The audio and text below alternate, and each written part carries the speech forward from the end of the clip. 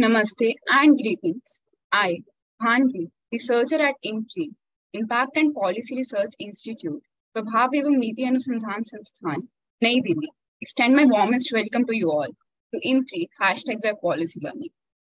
Today, we are gathered here for day 2 of Careers in Public Policy, an online national monsoon workshop program, a 3-day immersive online introductory career counseling and awareness certificate training workshop. Push yourself to the next level, learn, interact, and discuss with the top experts in the field. So this training program is organized by the IMPRI as a unique initiative for career counseling.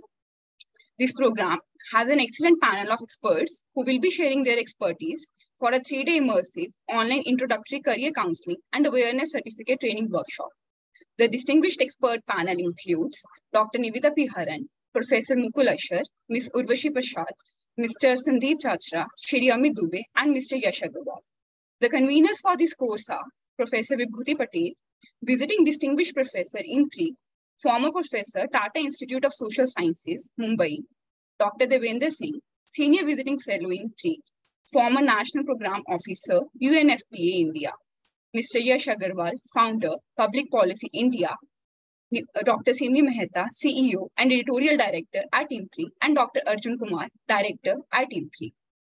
I welcome you all to this enlightening deliberation and thank you for putting your time, energy, and efforts into truly understanding the need related to the crucial role that policy making plays in shaping the future of any country.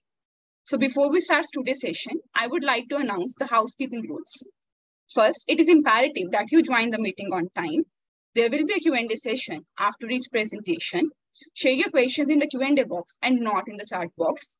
The questions must not be posted as an anonymous attendee. Ensure that your questions are precise and refrain from making journal comments in the question to save time. So our session for day 2 will cover the topics of A Bureaucrat's View on the Emerging Dimensions of Careers in Public Policy by Dr. Nivedita Haran, Leadership and Pathways for a Career in Public Policy, Challenges and Opportunities by Ms. Urvashi Prasad, and AI, Evolving Technologies and Careers in Public Policy by Shri Amit Dubey. So now I would request Dr. Nivedita ma'am, as she is to start the session with her opening remarks. She will be basically talking about a bureaucrat's view on the emerging dimensions of careers in public policy. Over to you, ma'am. Thank you, Bhanvi. Good evening to all of you.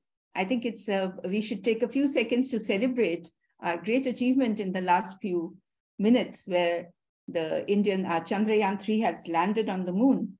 I think it's really a time to celebrate. In every country's life, I think there comes a time when we are at the crossroads, and then there's a turning point. It comes in personal lives and it comes in a nation's life too. And I hope and pray that today is such a turning point for our country too. And in that turning point, I think all bureaucrats, all would-be persons who are looking forward to a career in bureaucracy, in public service, will have an immense role to play. Okay, now I wish to spend the next 10-12 minutes on discussing with you a few things that really emerge from where we stopped yesterday. We talked yesterday about how, in fact, Professor Mukul explained very, very cogently how in India, the public service and the public policy making has to be done by people who understand, who have a background in understanding statistics, who are smart thinkers, who put priority on nation first, on ensuring that the country progresses. He spoke at length on this. And later, Yash talked about the need for ensuring that the projects are implemented in a professional manner. Now, I want to take off today by bringing in and introducing to you a concept which is comparatively new to the public policy making and public service, which is really the new tools available for policymakers. It is not, and again, I repeat, yesterday I started my little bit, the introduction with this proviso. By policy makers, I mean not just the high-level policy makers, the ministers, the secretaries. I mean right up to the level of district collectors, panchayat presidents, commissioners, even the village officer, the tahsildar. They are all policy makers and implementers in their own right. So I mean the entire gamut of public servants, and I also include in that the quasi-judicial, the public, other services which are there, which are not hardcore government, even the judiciary for that matter. Now, one thing that I cannot but start by mentioning is that, and I said it yesterday, we are living in times where a lot of new tools are available for policy making and for ensuring that the government policies are actually fruitfully and effectively executed. This is important because what is the need for a policy? A policy, after all, is meant for a country or a state or a group of people within that. It could be small, big, but reasonably large enough for a policy to be necessary. Now, if a policy is to be passed by the government, approved by the government, and then, policy includes the statute, the regulations, the guidelines, the government orders, everything. It is definitely for the betterment, and it is meant to be used for the betterment of that group of people towards whom it is targeted.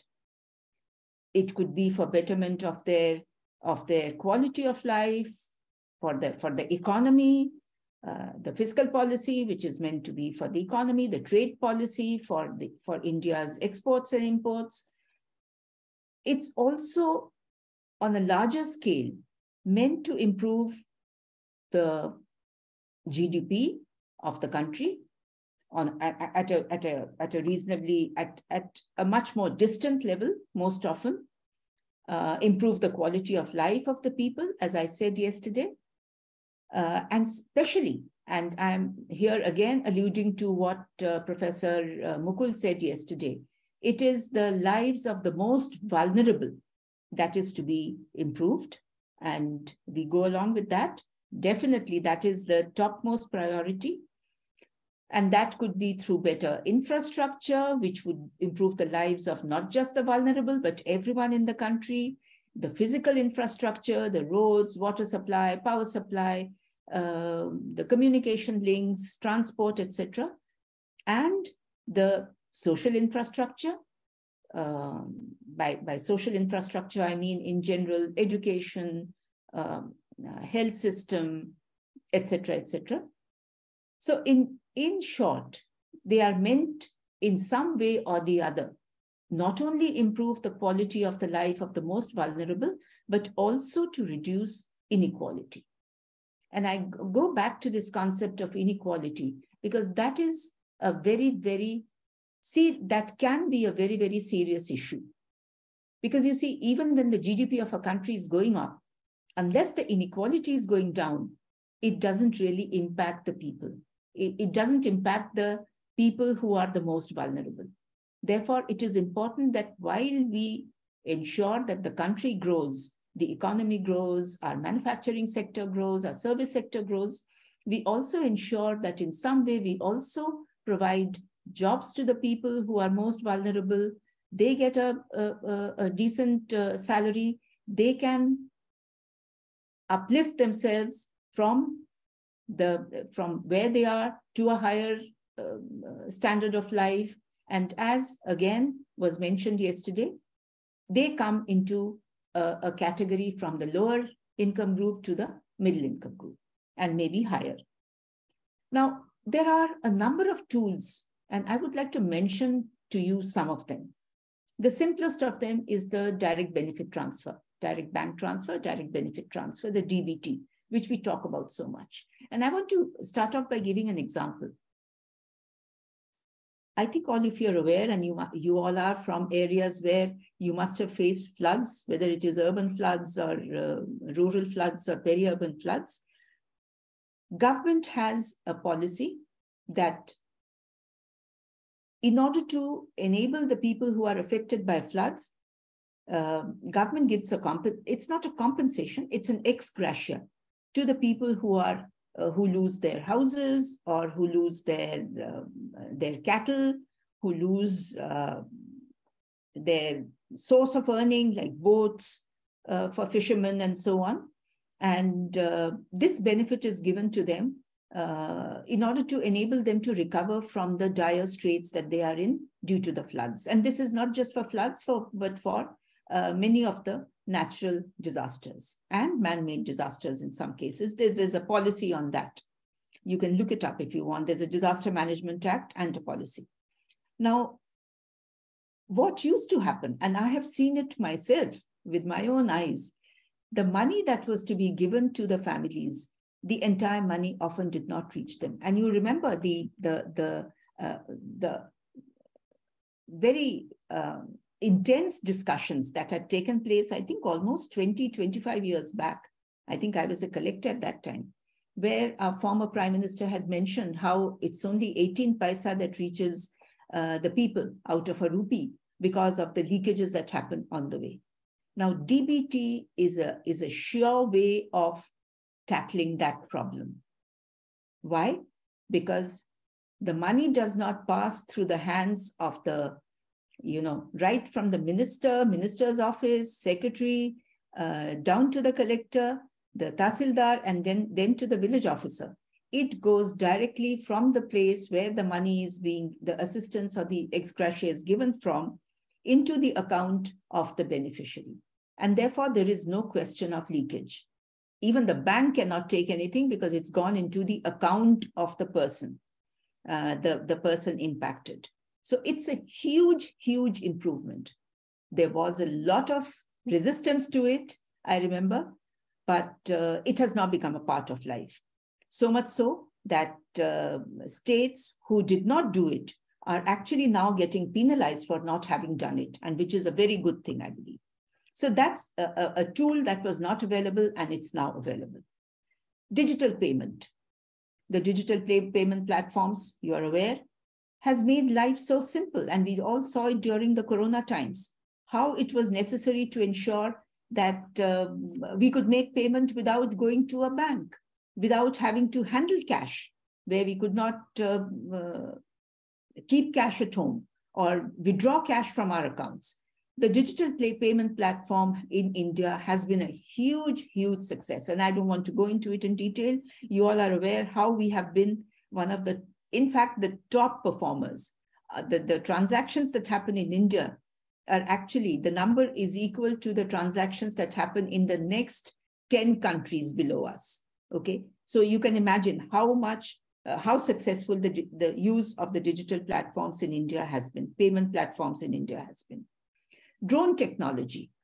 I remember in 2000, it was sometime in 2012-13, we were planning in Kerala to buy a couple of drones for the purpose of assessing the damages that happen due to disasters, for traffic, because I was also Home Secretary, traffic monitoring, etc., etc. We had a lot of hesitation. We were not sure whether we should go for it or not. In contrast, now, after barely 10 years, we find that every state is going in for purchase of drones and using them for traffic management, for traffic monitoring, for disaster loss assessment, damage assessment, and so on. And which is a technology which was never there 10 years, not 10, but 20 years ago. Similarly, for that being an area which is very close to my heart, which is land survey and land records, DGPS survey. GPS survey, which was resisted by all states, has now become a part of life. And the advantage of GPS survey is that nobody can tamper with your land records. All records are now indubitable. Nobody can do anything to it, and therefore, by doing so, claim some kind of a graft from you, because the GPS-based data is geo-referenced, it is ground-truthed, and nobody can tamper with it because it's there for everyone to see as public knowledge. The social media platforms makes it so much easier for us to reach out to the people, to disseminate information, to make them aware, to build capacity. These were not available earlier. Similarly, for data collection, we all know how important statistics and data is, and often data is very unreliable, either because the method by which it is collected is very unreliable, or because it is tampered with on the way. But now we can ensure that not only can the data be gathered in a more scientific manner, but the monitoring can be done in a manner which is transparent through the use of dashboards, which are available on the table of every officer who's handling it, so that they know that if you indicate that today we have had 200 vaccinations, whereas let's say last week, the same day, we had only 2 vaccinations, the question will arise, how is it 200 today? There are now methods of checking and cross-checking, which was very, very difficult earlier. Similarly, for project implementation, designing, monitoring, then ensuring whether the impact of a project is really reaching the people who are the target group.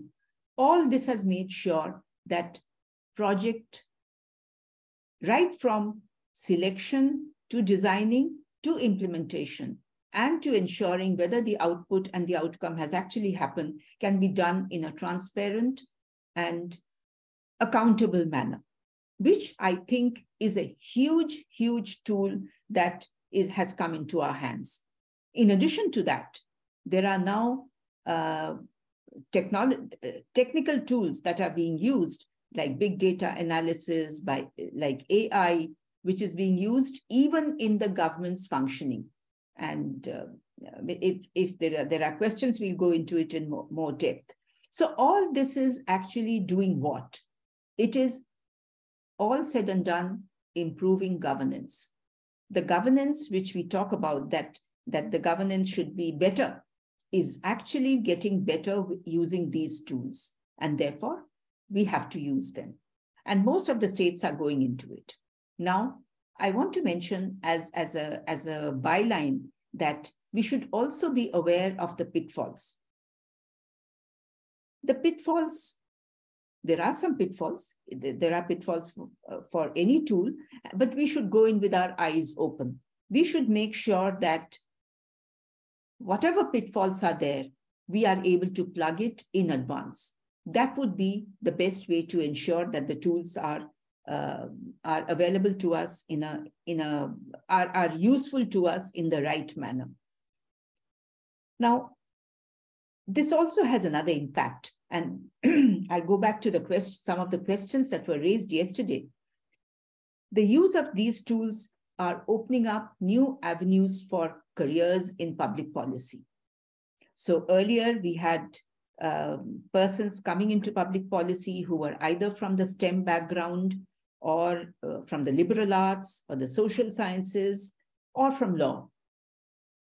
But now we have more and more people coming in who have background in many of these areas, whether it is in IT or even from medicine. Of course, medicine has been there for some time, but there are people coming into the public service from diverse sources, which is a very, very good sign, because it means you can then find people who will work in the areas focused on an area where they have domain knowledge.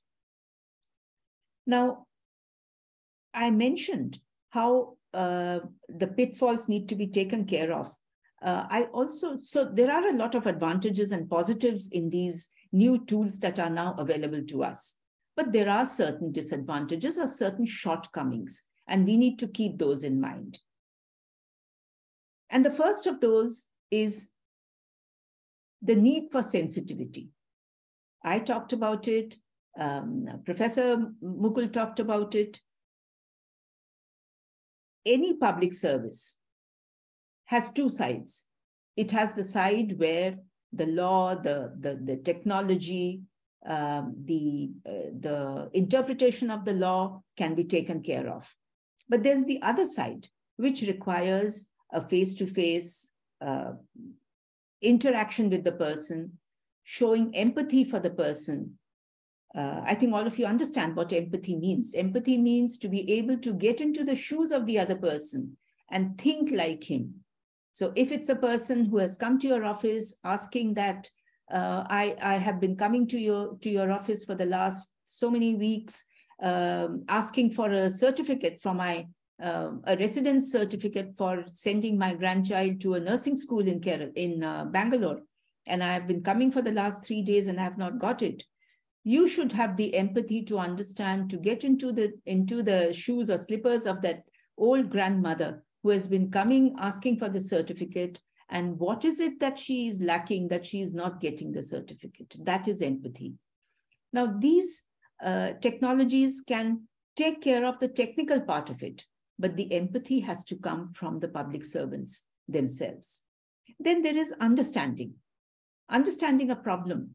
You know, a machine can understand a problem, but a machine cannot always understand the circumstances, the actual reason why a person is making a complaint or a request, because a complaint is most often genuine, but a complaint can also be, you know, it could be a fib. It could be a created complaint just to create a problem, or to create a problem for the person's neighbor, or to get something from the government through fake means. So understanding that is the job of the public service.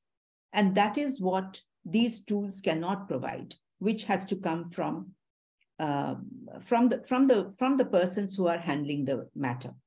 Now, something that also is important that we often forget is that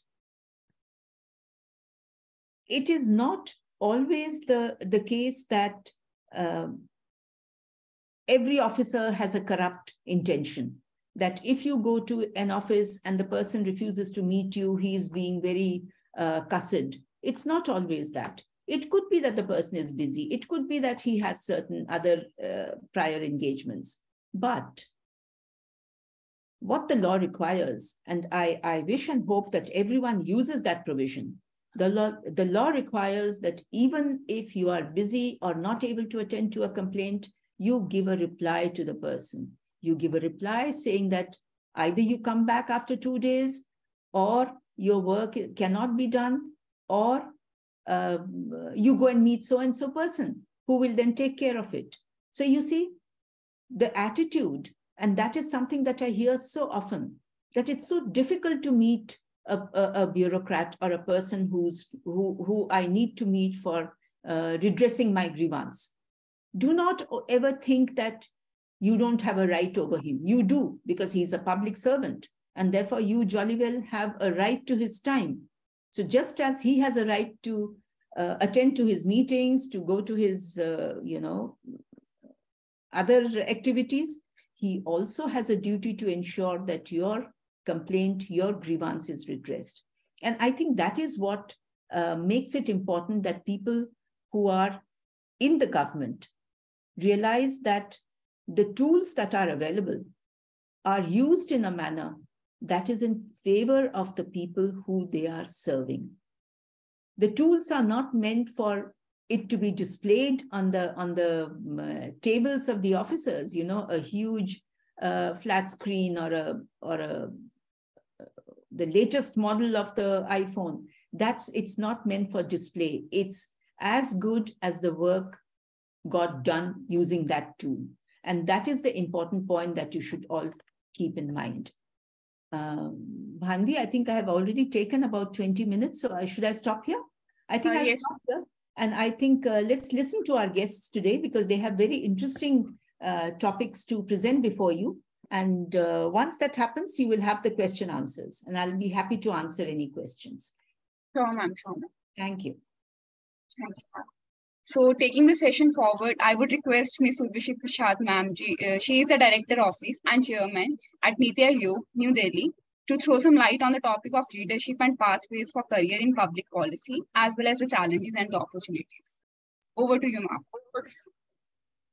Yeah, thank you very much. And, sorry, I'm just joining, somehow between meetings, etc., because as you would know or you would have heard that we just completed a successful launch of Chandrayaan landing on the moon. So, there's a lot of sort of interviews and things, to prepare for and things to do right now. So I'm just, caught up with that.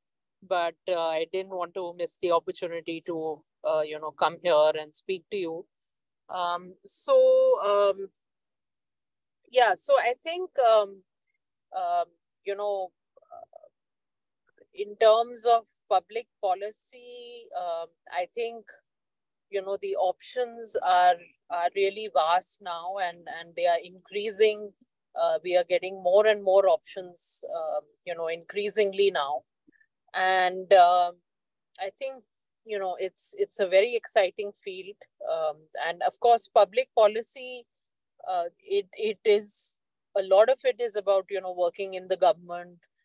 But not all of it is that. You can work on policy issues outside the government as well. You can have a very meaningful career in a think tank, or in a research-based organization which gives inputs for policy. So, you have to think about policy and public policy firstly quite broadly. About it as, working in the government, though obviously, that is where you have the opportunity and at a national level or at a subnational level. So I think, obviously that is something which is perhaps the most appealing or attractive, but it's not the only option. That is what I want to say. Policy issues outside, a government body also. The second thing is that, when you talk of working within the government system, and I've been working now for several years with Niti Aayog, which is the premier policy think tank of sort of policy issues. I think it's really important to understand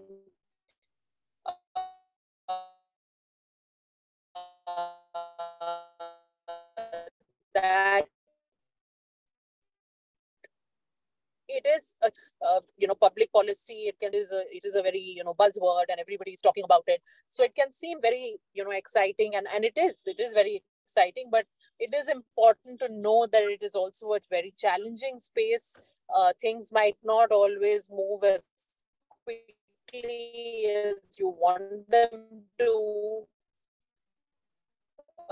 There are a lot of stakeholders that you have to think about. When you are making a policy, you have to think about many stakeholders. Who will be affected by that policy? Who is affected adversely by that policy? Think about, because a lot of the times you make a policy, but it has some unintended consequences. It has some consequences that you never initially thought about. And so that, an example I would give is, suppose you have a policy which we've had, to say incentivize institutional deliveries, right? You want to encourage women to deliver in their child in an institutional setting, so at a hospital or at a clinic, and you give them some sort of incentive for that. But one of the unintended consequences of a policy like that in many places has been that more and more women are now having cesarean sections, because only a cesarean section can be planned at a particular point in time. You can give a woman a particular time slot and say that, okay, your delivery is going to happen at this time. Whereas if you have a natural birth, then by definition, it is something that you can't, precisely plan the timing of. So as a result, many women have had cesarean sections which might be unnecessary, right? So this is an unintended consequence of a very well-meaning policy. And so, I'm just giving an example that you always have to think about the pros and cons, the intended, unintended consequences, the different stakeholders. If you're sitting in the government, you have to think about the private sector, you have to think about civil society, you have to think about the citizens themselves. So it's very difficult, making policies. Like I say, it's not a science; it's really an art. Yes, you try to have evidence-based policy making. We are now trying to increasingly use data, and go towards data-driven governance. But even so, a lot of times you make decisions in the policy space which might not be just driven by the data. There might be many other factors that you're looking at, whether it's equity, whether it's efficiency, social, cultural, political, so many dimensions are there, that you have to think about. So it's a very challenging space. At the same time, of course, it's a very exciting space. And there are many opportunities now for, young professionals as well as sector experts, domain experts, to, work at the national level, either with ministries or with a body like Niti Aayog, or then, you can also work at the state government level. You can work at the level of districts. We have an aspirational districts program, where you can, work with a district collector, or, you can work with a district magistrate and try to support them in their work. So there's lots of options, there's lots of different career options which have now opened up.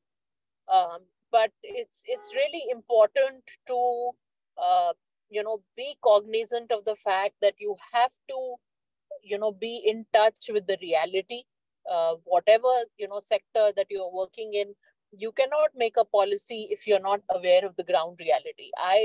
I only started working in health policy making after I had gained enough experience in India's health sector, working in India's health sector in other capacities. And I knew the ground reality of our health system, and only then did I actually make the transition to policy making. And I think that on the ground knowledge is so important. And you have to make sure that you're always in touch with the ground reality, so that your policy, actually benefits as many people as possible and does as little harm, as possible. I spoke about the unintended consequences. We have to avoid those. So I think that is how I, would really look at this whole issue of, career in public policy. And I think, as I said, you have to look at it from the perspective of that, yes, you might want to work within the government system, but you might want to also work outside the government system. And that is also equally fine, because a lot of the work government is actually doing, and, increasingly in the future will do, in collaboration with other stakeholders, whether it's the private sector, whether it's startups, whether it's civil society. So you can, even from outside a government body, you can actually play a big role in influencing public policy. And, that is, again, something that you can definitely look at, So, so I think, with this, I'll just stop here. And thank you. Thank you very much for having me here. I think this is a really important course, which is happening at a very important time, in the whole, public policy discourse in India. And I think those who are actually doing this course, you've made a very good choice. And you should encourage others to also, undertake programs like this, because this is a field which is very much here to stay and which is only going to grow and become more important in India. Thank you. Thank you, ma'am, for giving us an opportunity to learn from you and taking out time from your busy schedule. Now I would request Nivedita ma'am to share her views.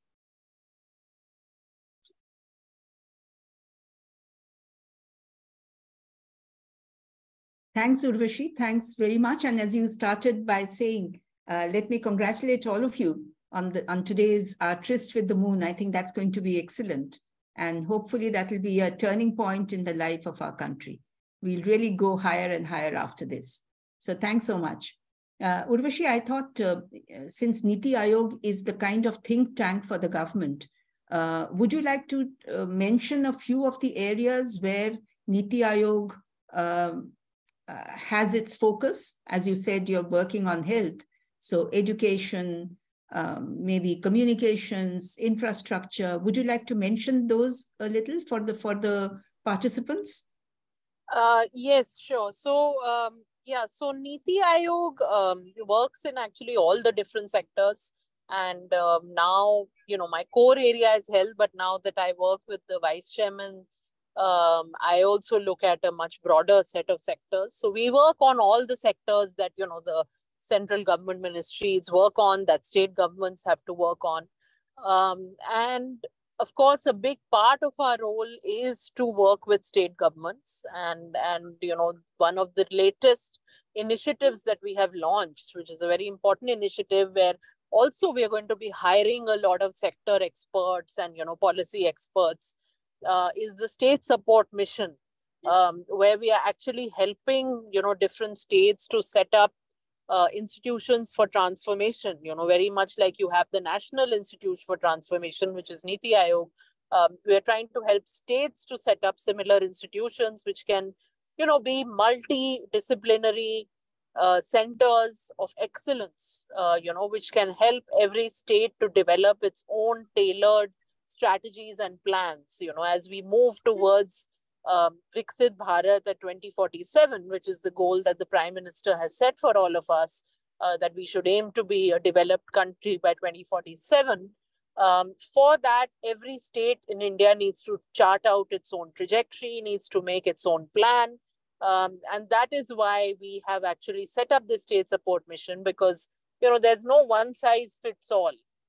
When we look at India, which is such a large and diverse country, there is no one size fits all. Every state, in fact, every district sometimes needs to have a very unique approach to tackling a particular problem. So the state support mission is also a big initiative of ours. And apart from this, of course, we work a lot on the data space, data, better analytics for governance, innovation. We have an Atal Innovation Mission at Niti Aayog, which basically helps to foster the whole innovation ecosystem in the country.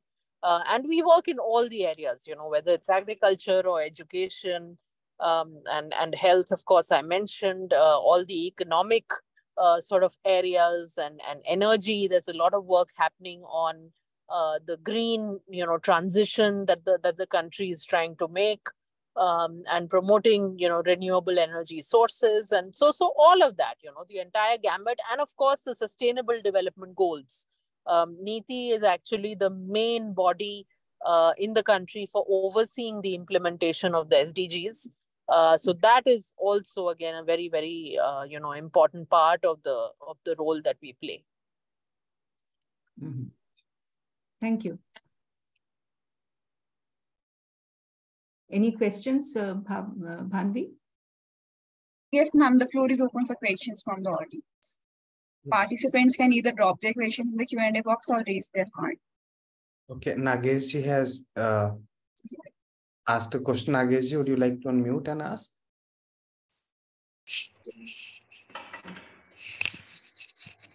Hello, sir. Nageshji.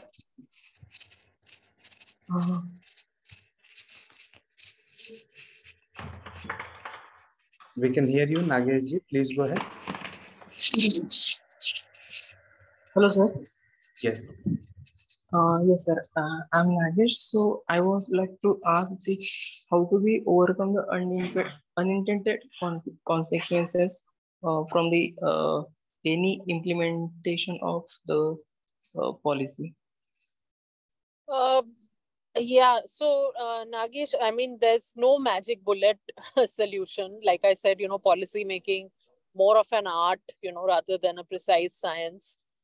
So there's no magic bullet solution that, we have, but it's just the fact that we think about, the different possible consequences, whenever we are designing a policy or a scheme or an intervention, it's very important that we think about, at least, and we might not be able to think of all the possible, intended or unintended consequences, but our approach should be such, whenever we are tackling a policy issue, our approach should be such that we should try and think about, okay, what are the possible pros and cons of anything that I'm going to do. I mean, it's like any decision in life, right? If you're making any life decision, you try to think about the pros and the cons. So it should be very similar with a policy, that you try and think about the pros and cons and don't have a unidimensional approach, and make sure you think about all the different stakeholders, who are involved in that policy, who are affected by that policy. So that's what I would say. Yeah, got it, ma'am. Thank you. Urvashi, since I've got you, can I make put an idea into your head? I have never worked in NITI or in the Planning Commission, but of course, having been in Kerala in the state and then in the Government of India, I had discussions with them, attended meetings and so on, the plan discussions and so on. Yes. One of the problems of the policies that are made in NITI or its predecessor is that they take all states as similar. As all states, again, you talked about how all same size fits all cannot work. But that policy is not applied in the case of our states, Urvashi. So how can you complain when you're talking about IMR, MMR? Can you compare Kerala with UP? You cannot. It makes no sense. So, rather than give them money, give UP more funds and deprive Kerala of funds, in which case you're actually discouraging Kerala and not making it better in UP either. Why not have focused policies for each of these states, or at least make groups of them? You can have UP, Bihar, probably, I don't know. I know nothing about this, and group them up and then have your policies. Would that not make more sense? Yeah, and I think, some attempts are being made in that direction. And I mean, like I said, even with the state support mission, we're trying to look at every state individually and come up with, policies, targets, roadmaps for every state. So, that is one effort. Even in the aspirational districts program, if you see, we don't actually, say that we're going to compare, one district from one state with another district from another state necessarily, but we're going to compare it with its own baseline, So wherever a particular district in Bihar was in, say, 2018, where has it moved in 2019 or 20 or 21? So definitely, I think a lot of, the approach that we're kind of moving towards is to do comparisons, benchmarks, which are more sensible and which is with, a district or a state's own baseline, rather than, say, comparing it across. But I think definitely there's obviously a long way to go in trying to change an entire, policy ecosystem. And so there's a lot that we can do to improve that. But I think in many of the initiatives now, at least, this is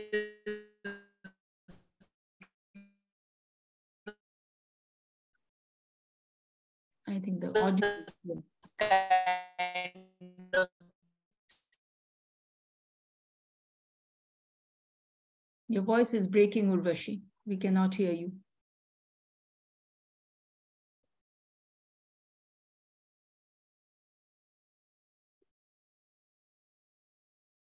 I think we've lost her, Bhanvi. Yes, ma'am. Maybe the network got her.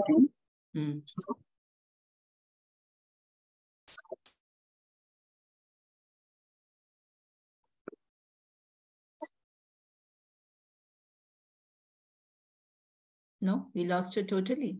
Yes. You didn't get to say your thanks to her. Anyway. Ma'am, let us wait for a minute or so, maybe, ma'am. Yeah. But has Yash joined? Not Yash. Who's the second speaker? Amit, sir, I'm just trying Mr. to. Amit. Yeah. Has he joined? Not Until yet. then, we can take the question answers for your session. Yes. So, ma'am, I have one question. Like you mentioned that sensitivity and the empathy are the two pillars for any successful policy making. So whenever we are making any policy, we usually see that the decisions are taken by the top bureaucrats and the top people at the top position. So if we are implementing a policy for the benefit of people, or we can say the youth or any particular target group, like we are making policy for the laborers only. So if we want to get the better results, I just want your suggestion or viewpoint on the same, not like particular question. Like if we want the maximum benefits from that policy, isn't it required that we can make that policy more inclusive and more human centric? Like as mentioned by our Prime Minister only in the speech for ISRO, that was a human centric approach. So that could be a main reason for the success of Chandrayaan 3. So for making the policy more human-centric and inclusive, recently Rajasthan government has launched a mission of 2030. So for that policy making, they are inviting suggestions from the labor, students, teachers. So I couldn't feel that there are many institutes or insights where the suggestions are taken from the ground people, because policies are being made for them. So how can we make it more inclusive, and can we develop this approach in a system? Yeah. Manvi, there are a couple of things. I think you've got it wrong. It's not, policies are not made in isolation, sitting in ivory towers. When a policy is made, it has a lot of back-end activity going on. The district collectors, depends on what it is. Even from the panchayat members, suggestions and requests come. Those are all taken into account. Different departments give their suggestions and ideas. That's taken into account before the first draft is created. No draft is created in isolation. Okay, remember that. So if you have attended any of these courses, any of these sessions of IMPRI on policy formulation, you would know that there is a lot of activity that happens back end before a policy, even the first draft of the policy is formed. Second, once the first draft is created, that's only the beginning. That draft then goes through an entire process of churning, where committee of secretaries are set up, different departments, which are the relevant department. If it's pertaining to environment, then you will have all the departments connected to that subject giving their inputs. If it's something connected to land, you will have all departments which are handling land, and so on and so forth. They would all give their suggestions and ideas, and those would all be considered and, if required, incorporated. Third, you said in a very dismissive way that the policy is drafted by people sitting as secretary or minister at the head of the state or the government of India. I sat there, but you know how I reached there? My first posting was as SDM in a tiny little place in the subdivision of Ottapalam in Kerala, in Palghat district in Kerala. So we have risen from the grounds. We have seen the ground. We know what is happening in the field. Why do you think that they value our experience so much? It is because we have seen what's happening on the ground. We have met the people, we have worked with the people, we have walked with them, talked to them, and then gradually we rise and become the secretaries who are the ultimate policy makers. So these officers, they come with a wealth of experience. So let's not undermine that at all. That experience is gold. It's so important because they have not only seen what happens, what really ails a tribal woman living in Attapadi in the Silent Valley in Kerala, for instance. Nobody would know it better than the people who are working in that subdivision or the taluk office. And that's where we start from. The fourth point, every policy, at least I would say 90% of the policies, when they reach the final stage of drafting, whether it is a law or a statute or a bylaw or a even a SRO or a GRO, a government order. At the final stage, it calls for objections and suggestions from the public. It is a different issue that many of the people don't even check and give their objections and suggestions. They don't even participate in it. And especially in areas like UP, I have seen it now because I was living in Kerala almost all my life. And now that I've moved and I'm living in Delhi and NCR, I find that in states like Haryana, UP, the people are just not bothered. So I go out and tell them, as Panchayat President, as Sarpanch, or even a ward member in Delhi, it's your duty to ensure that you've given your suggestions to any policy that the government is drafting, because you always have a take on it, because you are dealing with the public, but often it is ignored. So what we need to do here is make the people aware of their responsibilities, their kartavya. They have the responsibility to ensure that they put forth the suggestions and objections before the authority so that those are taken into account before the policy becomes final. Have I answered your question? Yes, ma'am. Yes, ma'am. Thank you, ma'am.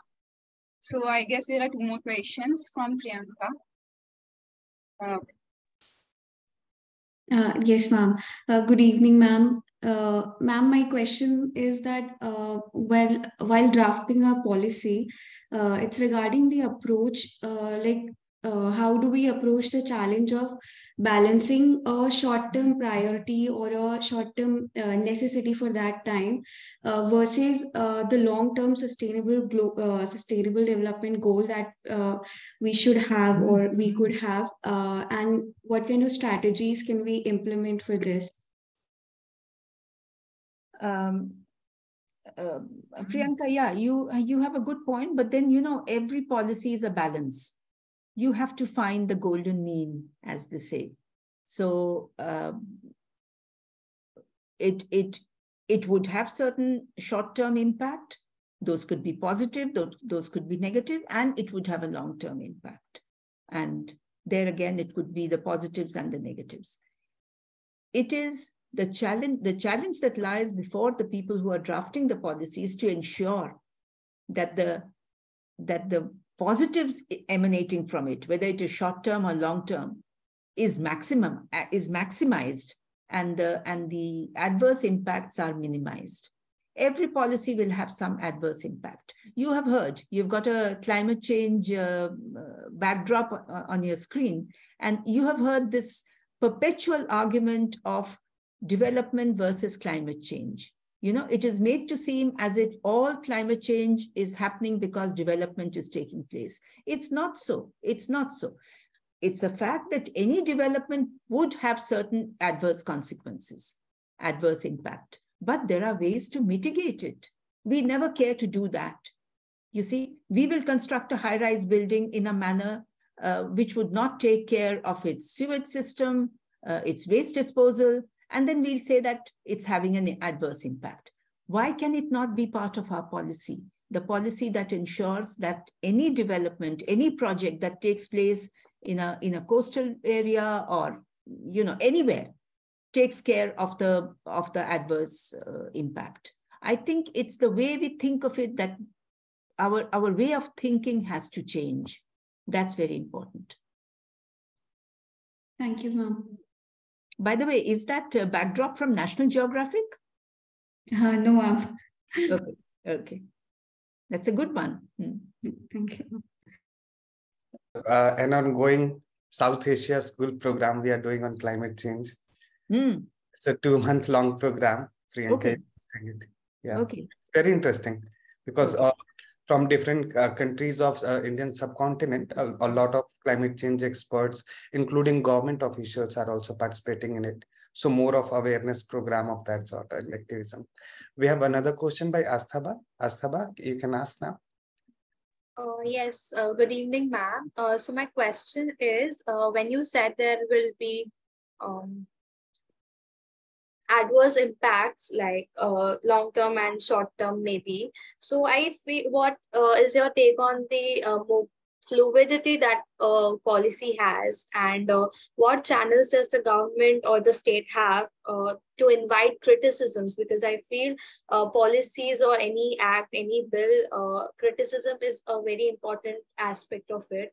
So what channels does the government have to invite those criticisms, and how do they go on with it? How is that addressed? Yeah, good question. A policy, nothing is carved in stone. So even when a policy comes, in the government, we have a system where I mention again and again, the impact assessment is very important. So what impact has the policy had? For instance, the disaster management law was passed, I think, in 2005, 2006. And after 10 years, the government did an impact assessment. How much change has Disaster Management Act brought about in our handling disasters? So you see, at every stage, in every policy, the department concerned does mid-course assessment.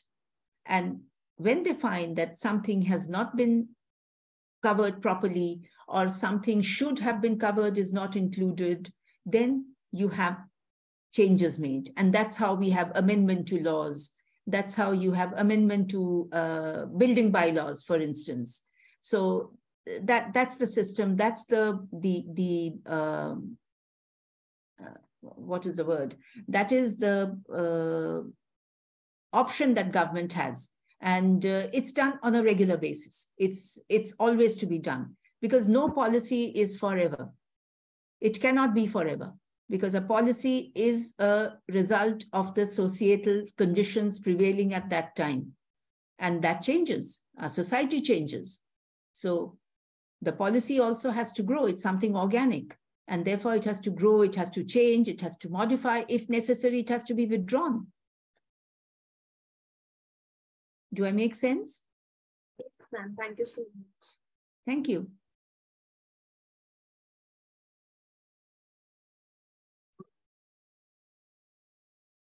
No more questions?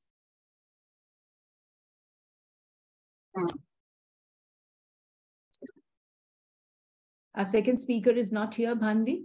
No, ma'am. Okay. So we have more time.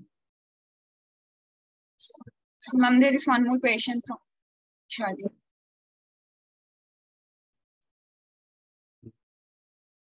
Vaishali ji has a question. Sir is just joining in 2 minutes. Amit. Yeah. Vaishali, you can ask your question meanwhile. Yes, sir. Good evening, ma'am. So I have a question, since we talked about like how policy needs to modify and needs to change. I want to reflect upon and also understand from your perspective that how do we create a sense of balance when we talk about development per se. Like we have seen how because of migration, there has been expansion of cities, and there's been like constant collision between people, planet, and participation.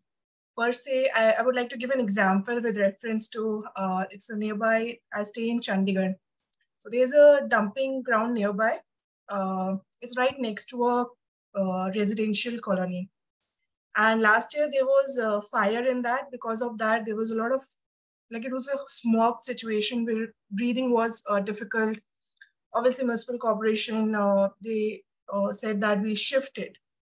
And there was also lacking in the respect that they were supposed to develop this MRF plants, and they didn't. And after that incident only, they had developed that. But I kind of sometimes fail to understand, where do we create that balance? How does government approach this when people, citizens' health is also one of the important criteria? Taking care of a basic, basic service like waste management is also one of the priority. Because now they are doing legacy waste, but obviously, ma'am, that's a very lengthy process. That's not an immediate, I would say, solution to the problem of the people. So I want to understand, how does the government approach this? Government has approached this by bringing in the Swasth Bharat mission, where, it's not just health of the people, but also waste, toilets, etc., etc. And what does it say about waste? It says that all waste has to be handled at the local level, okay? And which means that this kind of dumping grounds or dumping areas created are not to be had at all. Delhi has that problem. Most of our cities have that problem. I'm sure even Chennai and Mumbai have that problem. And you say Chandigarh has that problem. That is wrong. It should not happen. Now, that means that management of waste should be the responsibility of the local authorities, the local governments, the municipality, the urban corporations, or the panchayats. Now, unfortunately, in our country, these local bodies, the urban local bodies, the Panchayati Raj institutions, have somehow been very weak. They have been weak because in many cases they are new, they have come up recently. And second reason being that for various reasons, they have not been encouraged to become stronger and emboldened. And I'm saying this with a lot of anguish coming from Kerala, where our local bodies are extremely vibrant and strong. And they have become strong because out of the total items in the business rules, more than 40% are now delegated to the panchayats and local bodies. They are not with the state any longer. They plan, they do their resource mapping, and they decide what is to be done. So whether it is waste management, water supply, even things like agriculture, pest control, organic farming, etc., is now the domain of the local bodies. And that should happen in our urban centers, so our so-called cities and the mega towns that we have, and Chandigarh is one of them. The other point I want to mention, Vaishali, since I've got this question from you, the government can only go as far as some length. The rest of it has to come from the actual, the citizens. And they are also stakeholders. And everyone is a stakeholder in this, isn't it? And they are bigger stakeholders than government because they are living there. They are breathing that polluted air, which is coming out of the smog-filled environment. So why is it then that when somebody talks of segregation of waste at source, ensuring that you reduce plastic consumption, why is it that the people are up in arms? I don't understand. It's for their benefit, and you youngsters have to come up with these ideas and make sure that these are made part of our lives. And I have lived abroad and I've lived in Kerala and seen. Of course, Kerala is not the best as far as waste segregation is concerned, but it's at least doing something. And maybe it will get there sometime. But places like Delhi, Mumbai, they just refuse to do it. I don't know why. It doesn't cost you anything to ensure that your vegetable and food waste is kept separately in your kitchen, and plastic and glass and metals are kept separately. I don't know what big rocket science that is, but they would not do it. I think that mentality has to change. It has to change because ultimately what will happen? They will, the children and the old people, the senior citizens in Chandigarh are having to breathe a polluted air. And that's the consequence of it. I think that awareness has to come from the other end also. Thank you. Yeah. I think Mr. Dubey is there. So yes, ma'am. Yeah. Thank you, ma'am. So the last session of day 2 will be taken by Shri Amit Dubey. He is a founder of India Future Foundation, National Cyber Security Expert.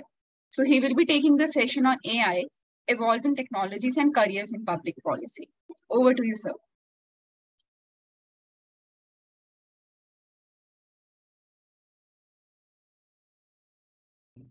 Thank you so much. Thank you, Professor Arjun and entire IMPRI team. Good evening, everyone. So first of all, many congratulations for reaching out to the Chand. for the successful moon mission. I'm sure everybody's excited about it. And this has actually given confidence to lots of researchers, especially those are working around AI and quantum. And Government of India has put in lots of investment in these areas. So that's why it gives some confidence to all these researchers who were in doubt for making India things earlier. And with this success, I think we'll do something better now. So kudos to all the researchers, scientists who have been part of this. From my side, I'll share some of my insights around AI, first of all, because AI is changing lots of things in India. And there are discussions, there is a hue and cry about job loss and many other things. So I'll just take 5 minutes and we'll share a brief presentation also, and then I'll discuss the opportunities for the youngsters in this area. And not only AI, because AI is a backbone of many other such interlinked research activities. Anything and everything that is what we are doing today, it is somehow linked with AI nowadays. And this will disrupt many other industries as well. So what all industries will be disrupted and where we are heading to? This is what I'll show you in a brief presentation.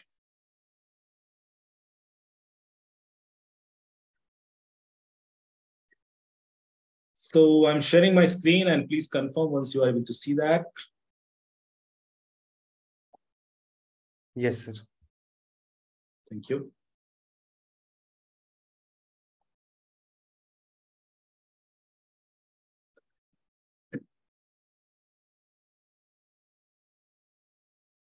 I think if someone of you have already attended my last session, I gave some insight about the data collection by different industries players. And I mentioned that the top 10 richest companies around the world are those companies, those are offering you free product. And they collect lots of your information, whether it is Facebook, Google, Instagram, TikTok, any other game. They all are collecting lots of data, and that's why they are valued so much, though they are offering you free service. But what are they trying to do with this data? What are their big vision? And that's where AI come into the picture. Because eventually they all want to build an AI engine, which will consume this information and will control your mind. So whatever you will do in your life, and right now also to a great extent, our mind is already controlled by these players. What do we want to see? What do you want to read? What do you want to eat? What do you want to become in future? Everything depends on the data point. Those are continuously given to us through different channels. And that's why our brain has that vulnerability that we get influenced with those data points. And our thought process are limited to those data points only. For example, how many of you have decided in your life to become Prime Minister of India? Very few. Similarly, how many of you have decided to have a luxurious cruise somewhere and to live your life peacefully somewhere in an island? Because of our data points, we are limited to our dreams and the vision as well. And that's what these industries actually wanted to do eventually with those data points. Some of these industries, those are already disrupted. We'll just have a look on it. And we know that AI predict crime in a week advance with 90% accuracy. So government of US, they have already developed a tool which analyzes your social media activities on different platforms and can predict a crime in a week advance. Chinese researchers claim to have made AI system that can read minds and that could be used to test loyalty. So it's very dangerous, and it is actually interfering the human evolution as well. So AI evolution started with reactive machines with no memory. Then we reached to AI machines with limited memory. Now we have developed theory of mind, which is GPT, generative pre-trained transformers. They can create things. They can write poems. They can write stories. They can write articles and create films, videos, graphics. They can create beautiful artifacts and all. And that's where we have already touched to. I'm sure many of you have already experienced ChatGPT and Bard and many other such large language models. Before ChatGPT or before generative pre-trained transformers, this was not experienced. And that's why this will disrupt many more industries, many other industries. Beyond that, in future, we are expecting, though it is a debatable thing, and many people believe that AI will never become self-conscious or self-aware. But there are people, those do believe that AI may become self-aware and self-conscious, and that will be the fourth stage of AI eventually. So this is something which is in discussion, and we will discuss it at the later stage about singularity and what is singularity and how it will change the human life. It is very popular, as we know. It took only 5 days to reach to 1 million users for ChatGPT. And for others, it was years and many, many months. One more interesting aspect that you should know about Turing test, that when you build an AI solution for any industry, for any organization, and if you want to test it, whether it is actually the perfect design or it is as per the current standards, then you should actually test it through Turing framework, which is like this. You have to run this complete model in a system, and there should be a human being and some other part. And then as an interrogator, you should interact with both of these entities. And if you cannot differentiate which is machine and which is human for that particular kind of AI implementation, that means that AI model has passed the Turing test. So ChatGPT has actually passed the Turing test, though it could not pass UPSC in India, and it could pass the lawyer test in US. But it is evolving. It is evolving, and eventually it will be much more effective and efficient. Excuse me, sir. Yes? Sorry to disturb you, sir. Are you changing the slides? We are able to see only 4. Now it's unique AI apps. Okay. 12 slide. Thank you. Are you able to see that? Unique AI Yes, apps? sir. Yes, sir. Yes, sir. Full screen काम नहीं कर sir. Maybe you can stop share and then share again. तो कई बार काम करता है. Okay, no, मैं यही दिखा रहा हूँ, यूनिक AI वाला ही दिखा रहा हूँ. ठीक है, okay sir. ठीक है. यदि नहीं, जब मैं चेंज करूँगा तो I'll speak. क्या है चेंजेस? ठीक है. Okay, sorry. So ये कुछ unique AI applications हैं that you could notice. AI testing beer or better brewing and drinking industry. Robotic buzzing bees helping pollinate crops. AI perfumes, AI food. People are creating AI generated food where mix and match of different ingredients will be used and will be tried out. So there are restaurants, those are offering AI generated food. Music industry and AI, so there are tools like Newbert and all. You can create any kind of music through that AI. Neural net writing fiction that you can do anyways through ChatGPT also. And a beauty contest has been judged in 2016 through an AI judge, where it was trained to detect face symmetry and features. AI toothbrush. So many more such day-to-day things, those were actually not so important or critical otherwise, are now being shifted to AI. There are a few tools that I'll recommend here.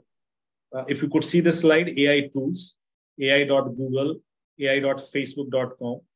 I have changed the slide, so please confirm if you could see this. Yes, sir. AI.demos.microsoft.com, and then lrpserver.frontoffer.de, quickdraw.google.com. Now this quick draw is very interesting. So quick draw, could you see my screen where I'm opening quick draw? Yes.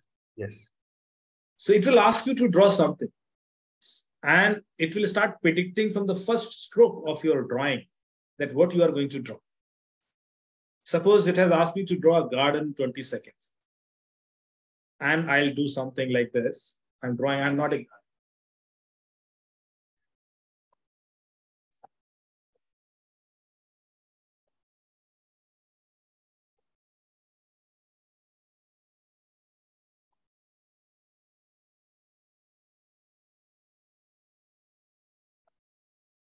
though I could not draw it, but it has been able to predict few of these things, right?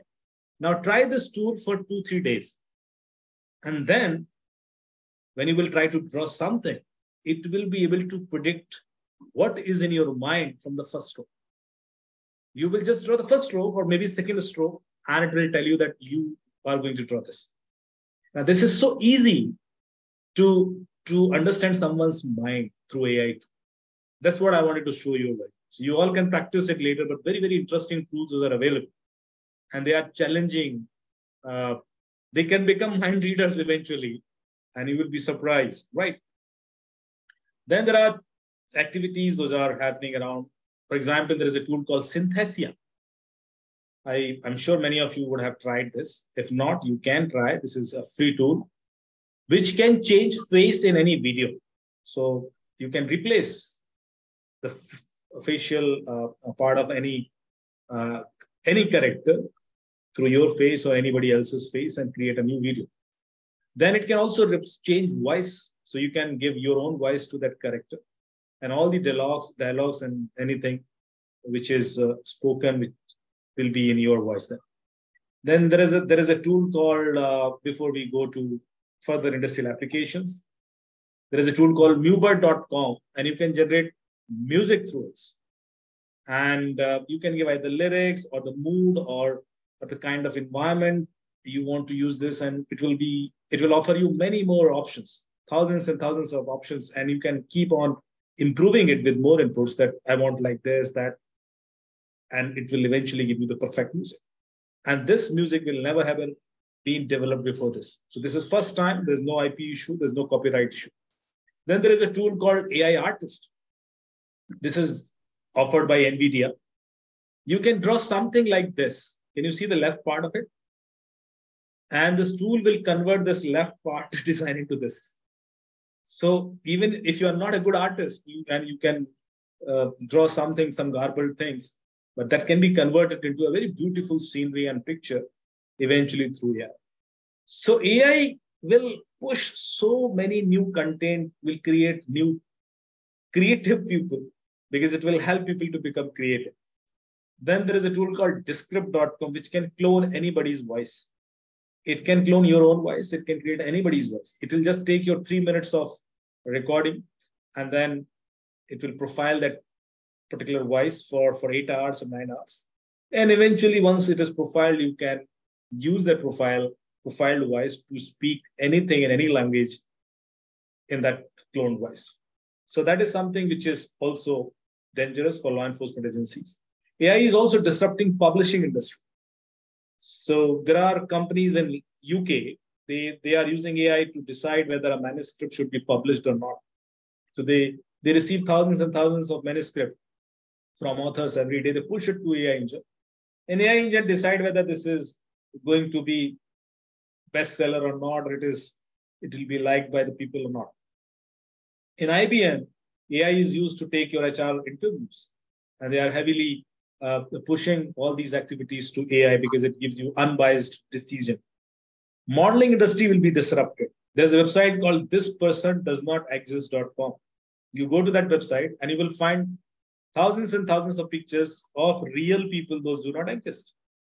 They look like real people, and there are Facebook profiles, Twitter profile, Instagram profile using those pictures, but they do not exist. So entire modeling industry is now shifting to AI generated faces, because you can generate perfect face. You don't need to search a face which you are looking for your product branding. You can create it, and then you can use it without paying any royalty. So this is something which is really will disrupt modeling industry and the lawyers as well. In US,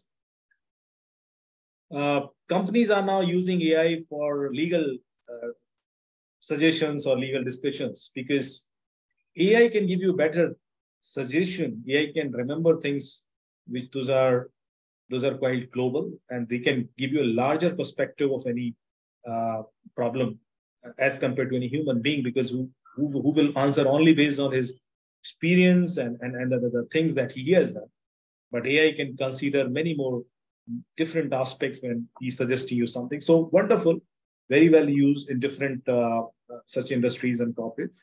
3D printed cards, AI generated identity access management, and then of course various research activities where AI is predominantly used. Medicine, where the surgical machines are now generated through AI applications for image analysis, for transportation. You know that our entire Tesla autonomous driving car is based on AI. Then AI games, and then eventually we'll have AI toys. These AI toys are very smart toys. They can not only play with kids, they can also take care of them. They can guide them.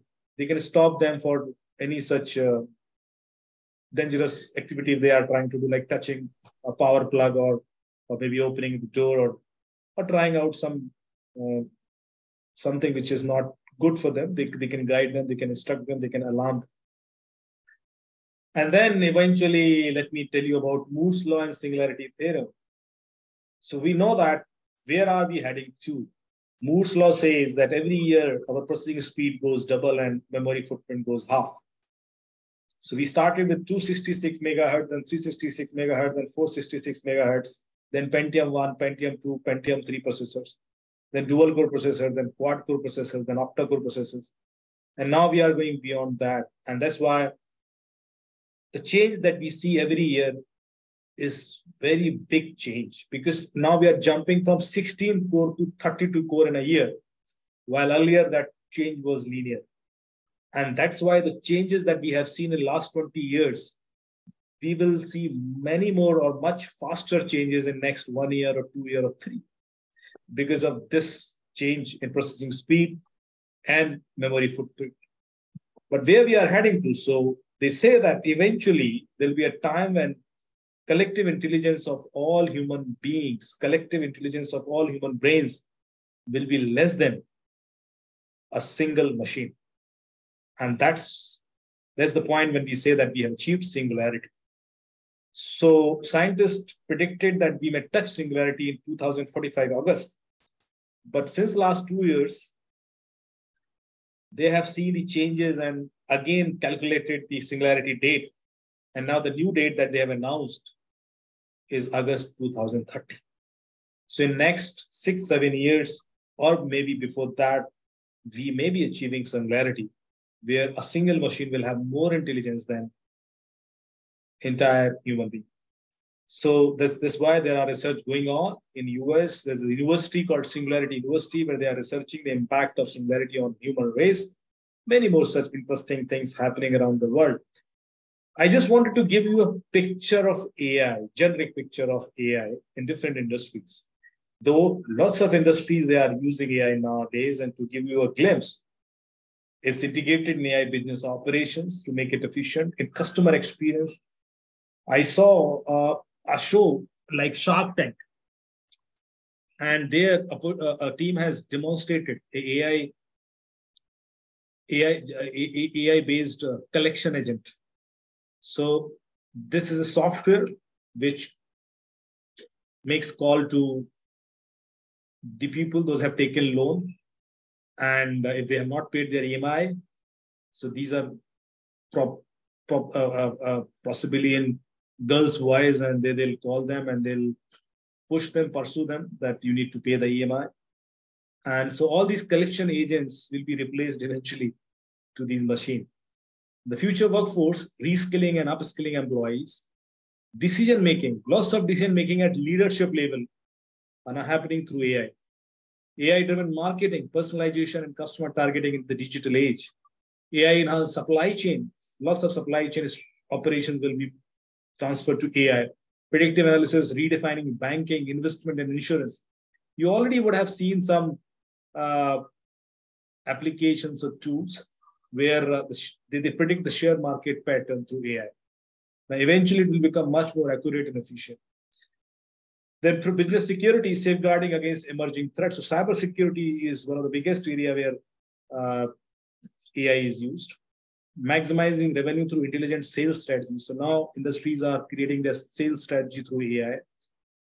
From automation to smart factories, revolutionizing online shopping experience, transforming talent acquisition management, so HR interviews and all these pre-screening, now they do it through AI. So all these things, those were earlier dependent on human being or on people, now move to AI. And these are the jobs, those will be affected very soon.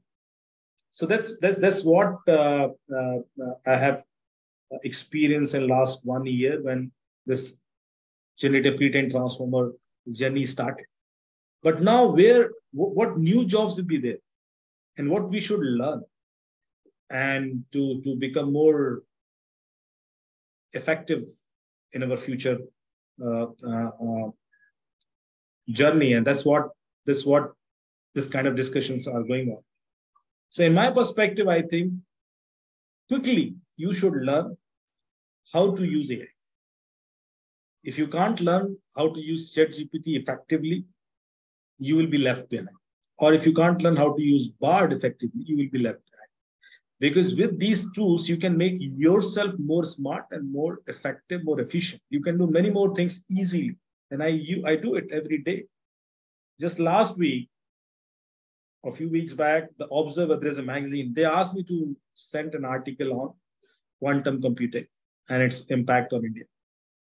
I was busy, they were chasing me, and it was late night. So I created that article through ChatGPT, copy-pasted and submitted it to them. And they published it very next. There was no spelling mistake, there was no grammatical mistake, there was no technical mistake. It was perfect article. They published it. In few days, they paid me money as well. And then they sent me that link. They said, your article is published and we are getting great response of that article. So I posted it on my social media. And then people start writing in comment section that it is a great article and wonderful article, sir, and bahut badhiya likha. And then I thought, let me also read this article because if it is so good. I read that article and I was amazed that if I would have written it, and even after putting entire days of effort or maybe 2 days of effort, I could not have written it so well. So it's good if you can use these tools to make your work more smart. There's no ethical or unethical boundaries nowadays.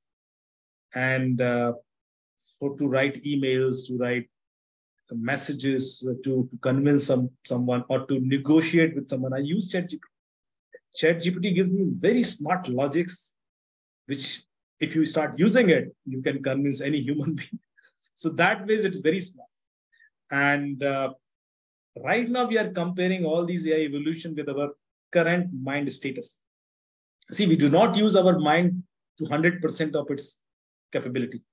We use 6 to 7% or at max 10%, not 100%. Why are we restricted? Because we didn't try. We thought about काम हो रहा है, life चल रही है, 10% से ऊपर जाना है. Whatever best we could do it with 10% brain. But this AI will now push us to use other part of brain as well. And eventually we'll start learning those skills. Those were never explored. Those have never been explored by us. For example, you would have seen lots of mind readers. जो आपका दिमाग पढ़ लेते हैं, आप password आपका gas कर लेते हैं या आपका जो भी. And we are always amazed, ये कैसे कर बॉडी लैंग्वेज गैस कर रहे हैं या आई ब्लिंकिंग पैटर्न गैस कर रहे हैं या जो भी कर रहे हैं. But it is a skill. It's a skill which anybody can develop. हमने डेवलप नहीं की क्योंकि हमें जरूरत नहीं लगी. But imagine if tomorrow we all learn that skill and we start reading each other's mind. It will be amazing. We do not need to speak too much. We are not forcing anybody verbally or shouting on anybody. There will be things which will happen in a much more efficient and smoother way. So I assume that in future, and I think so, it will happen eventually. Human race and the current education system that we have. Do we have time? Just keep on speaking. Arjun sir, I think. Yes, you have time. So the current education system that we have, it is designed to test your memory from class 1 or KG. We are just training human brains so that they can remember things, and then we test it. Could you do that or not? But if we'll do the same things now, we will eventually be competing with machines. And we can never beat machine in memory test. We can never. They will always outperform us. And that's why we should change our education system. We should not just test our memory skills. We should push human brains to build new skills. New skills, I have given you one example, mind reading skills or many other skills, which will eventually help us to do something much more effective in future. So that's what I think. So otherwise, for the current generation, I'll request you to practice to know more and more AI tools so that you as an individual can enhance your capabilities. With AI, you can become much more effective for any industry. So this is the right time. Explore it. There are ample of job opportunities waiting for you. Thank you so much. Thank you, sir, for such an informative and an innovative session, I would say. So I would request Nivedita ma'am to share her views on the same.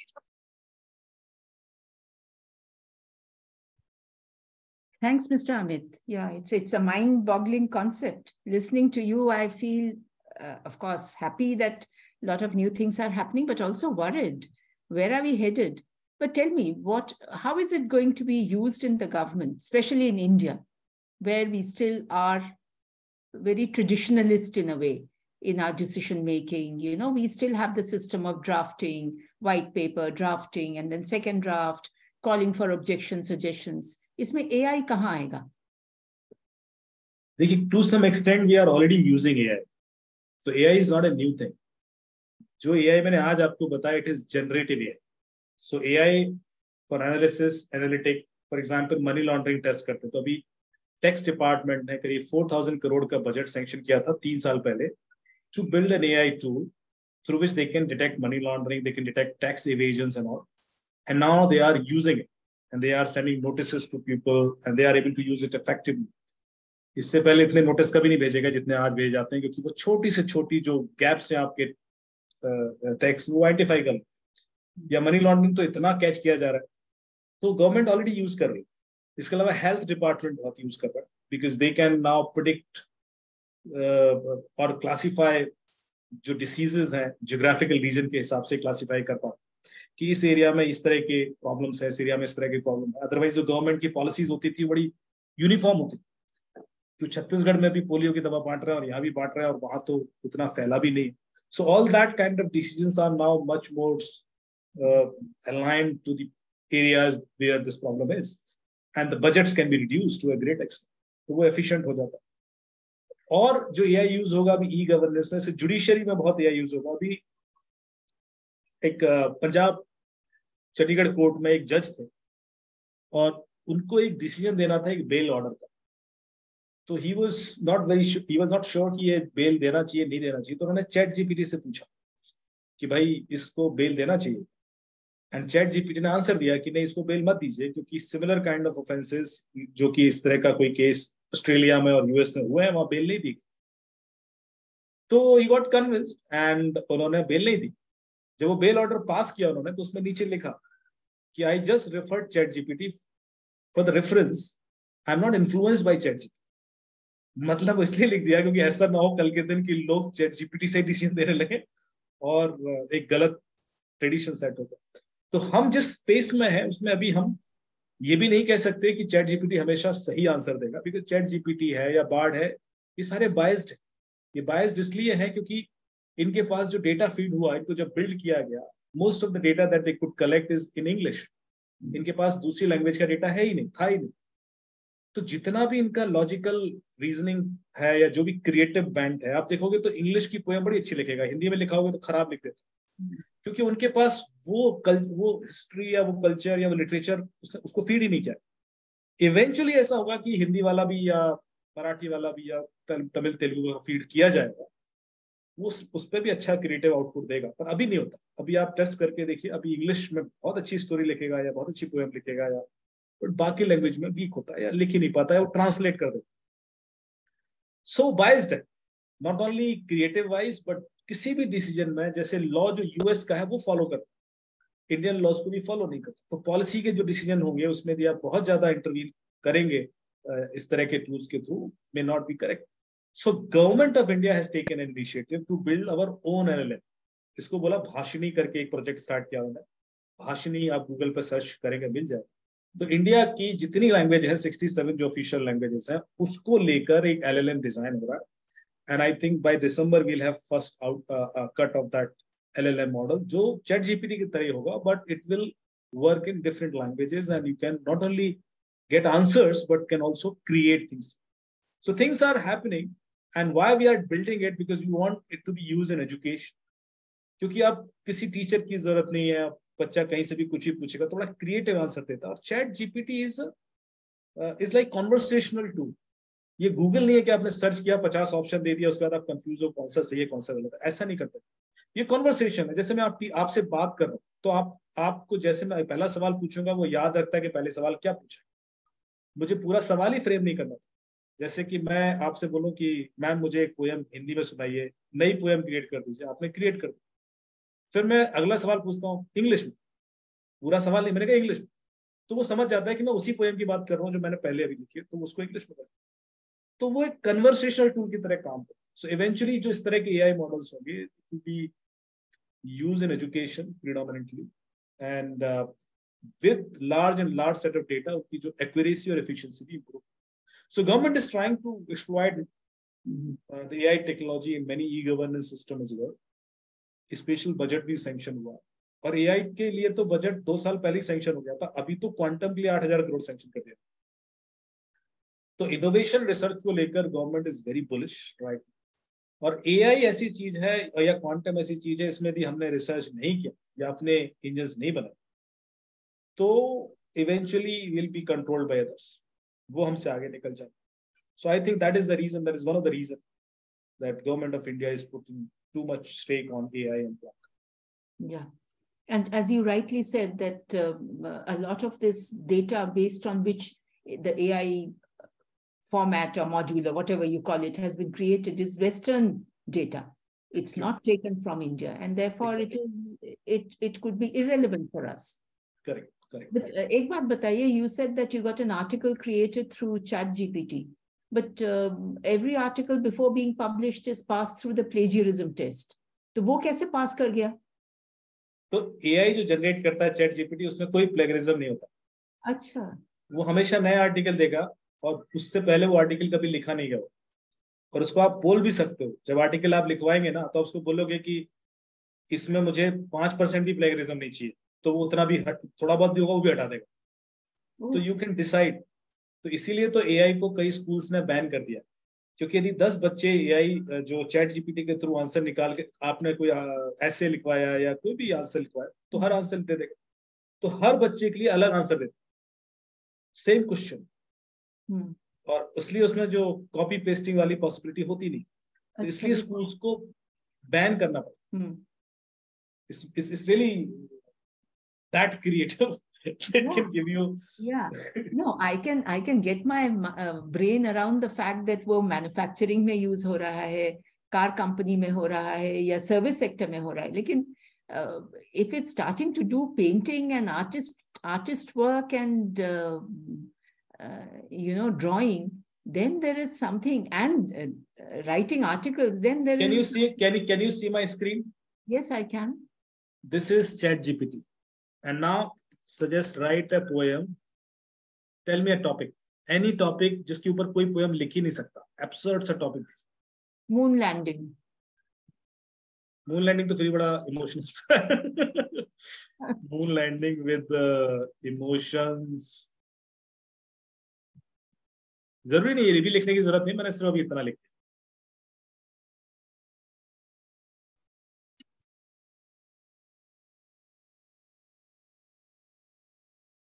So upon the canvas of the night so deep, a voice of dreams embarked to keep a silver beacon in the sky. The moon awaited with a curious eye. With hearts of explorers. ये पूरा लिख के मानेगा, इसको stop कर देता. Right. अब आप पढ़िए जरा पोएम, मैंने इसमें आप मतलब, and you can compare it with any other creative writer. With hearts of explorers daring and bold, a journey to the heavens they would unfold, a vessel of science, hope, and pure devotion, set out to cross the celestial ocean. In the realm where stars forever dance, humanity dared to take a chance, a small step for man, yet giant in stride. On the moon's surface, dreams would collide. Eyes fixed on earth, a distant gem, a reminder of where we all stand, a unity forced across borders and space. In that moment, a shared human grace. And अभी इससे मैं बोलूं दूसरा लिख पसंद नहीं आया मुझे. Didn't like it. Didn't like it.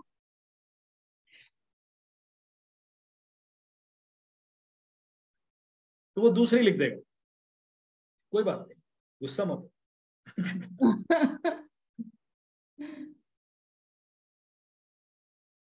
तो इनको एआई को या चैट जीपीटी को दुख नहीं होता? नहीं. if he or she has written with so much, if it has written with so much care, अच्छा पोएम लिखा है, it makes sense. और आपने कहा didn't like, तो उसको दुख होगा ना? तभी तो मैं कह रहा हूँ एक कॉन्वर्सेशनल है. इसमें ऐसा नहीं है कि आपको बहुत कुछ कमांड टाइप करना है. एक second. Okay.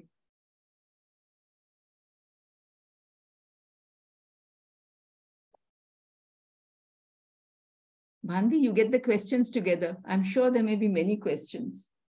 Sure, yeah, you can ask. I just wanted to show you so doubt na rahe. Yeah. Yeah, I'm amazed. I have never used ChatGPT. Today I will start.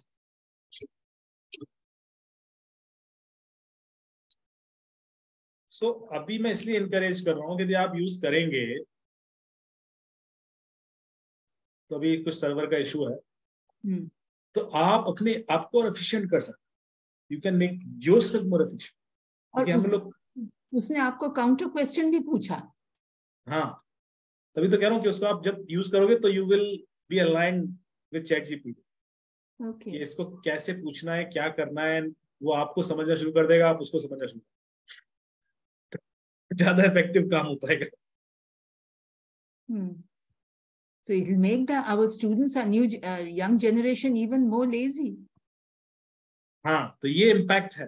देखिए, दो तरह की generation आएगी. एक वो होगी जो सोचेगी चलो चैट जीपीटी से करा लेते हैं, तो लेजी हो गई. एक वो होगी जो चैट जीपीटी से इसलिए कराएगी कि वो उसको बेटर करना चाहे. सो दो तरह के लोग क्रिएट होंगे. एक होंगे जो ज्यादा स्मार्ट होते जाएंगे, they will push their brain मोर. तो वो जो मैं कह रहा हूँ 10% से 20%, 30% जाएंगे, दे लर्न मोर स्किल्स. जैसे माइंड रीडिंग स्किल्स है, या जो जिस तरह भी ऐसी स्किल्स होती हैं जो हमें अभी तक रेयर लगती थी. टेलीपैथी कर लिया, वो हमारे ब्रेन में है कहीं. हम यूजली नहीं करते क्योंकि जरूरत ही नहीं. हम सोचते हैं हम चिल्ला देंगे तो काम हो गया, तो हम शाउट करना शुरू कर देते. लेकिन ये शॉर्टकट है. There are much more powerful things that we have in our brain which we have never used. So I think there will be another set of people जो इस चीज में पुश करेंगे अपने आप को. They'll learn those things and eventually there will be AI for them. पर ये दोनों होगा, और ये हमेशा से होता रहा. मतलब there's nothing new. No, at that stage the Darwin's law will start working and it will be the survival of the fittest. इसमें fittest कौन होगा? सर्वाइवल ऑफ द फिटेस्ट तो नेचुरल लॉ है. मतलब ये तो कभी खत्म नहीं होगा. मतलब it's always like that. But there will be people, those will be more I would say comparatively smarter. और देखिए अभी भी आप देखेंगे तो जो हमारा पिरामिड है, जो मतलब ह्यूमन रेस का एवोल्यूशन आप देखोगे तो larger set of people are not evolved yet. वो कुछ ही लोग होते हैं जो इवॉल्व होकर ऊपर तक पहुंचते. तो वो सारे चैलेंजेस आगे भी रहे. So won't it then aggravate and increase the digital inequity? It will increase not only inequality, it will also create disparity in incomes much more. Yeah. Definitely. Anyway, yeah. It's a lot. उसी चीज को regulate करने के लिए we need frameworks and government of India is trying to bring in AI framework now. पर होता क्या है कि अब फ्रेमवर्क या लॉ या पॉलिसीज हैं, ये चीजों का मिसयूज होने से रोक नहीं पाती. ये सिर्फ अच्छे लोगों को मिसयूज करने से रोकती, ये बुरे लोगों को नहीं रोकती. सो जो होगा वो तो हो गई. द ओनली थिंग इज उसकी स्पीड कम हो जाएगी. विद फ्रेमवर्क कम लोग होंगे जो वैसा चीज करने की कोशिश करेंगे कि एआई का मिसयूज करें या उसको किसी को नुकसान पहुंचाने के लिए यूज कर, but it will definitely happen.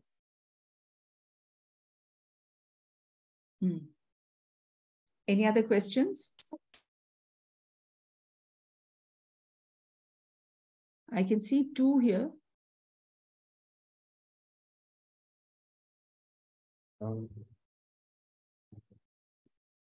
तेजस्वा जी ने हैंड रेज किया था. Do you have any question, तेजस्वा ji? Good evening, ma'am. Am I audible? Yes, you are. Loud and clear. Yes, ma'am.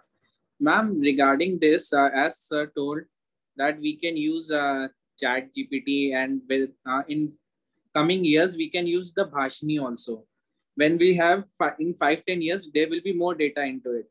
So regarding that, I wanted to ask, how do you see this? Like the bureaucrats before going to the FC, they are also doing various AI. They are learning various AI tools, data visualization tools, R, Python, before going to the FC in Labasna. So, in future bureaucrats will need researchers or think tanks, or they can do it by themselves only, like with a command only they can generate their research and they can check only. Regarding that, I wanted to ask, what will be the role of a public policy profession in future? Let's hear from Amit ji. Yeah, so first of all, even today, because I have trained people in Lavasna and the bureaucrats, large set of bureaucrats in AI, and I have trained them how to use ChatGPT and Bard and other tools. So they will definitely use it, because they will not be dependent on such petty things on any other human being. They can write letters better, they can write articles better, they can write policies better. But then you need to convey your thought process to ChatGPT. And there'll always be difference. If you are using ChatGPT and I am using ChatGPT or any other LLM model for that matter, Bhashini, it will always give a different content, because the way you have asked or the way you have conveyed your thought process, it also matters.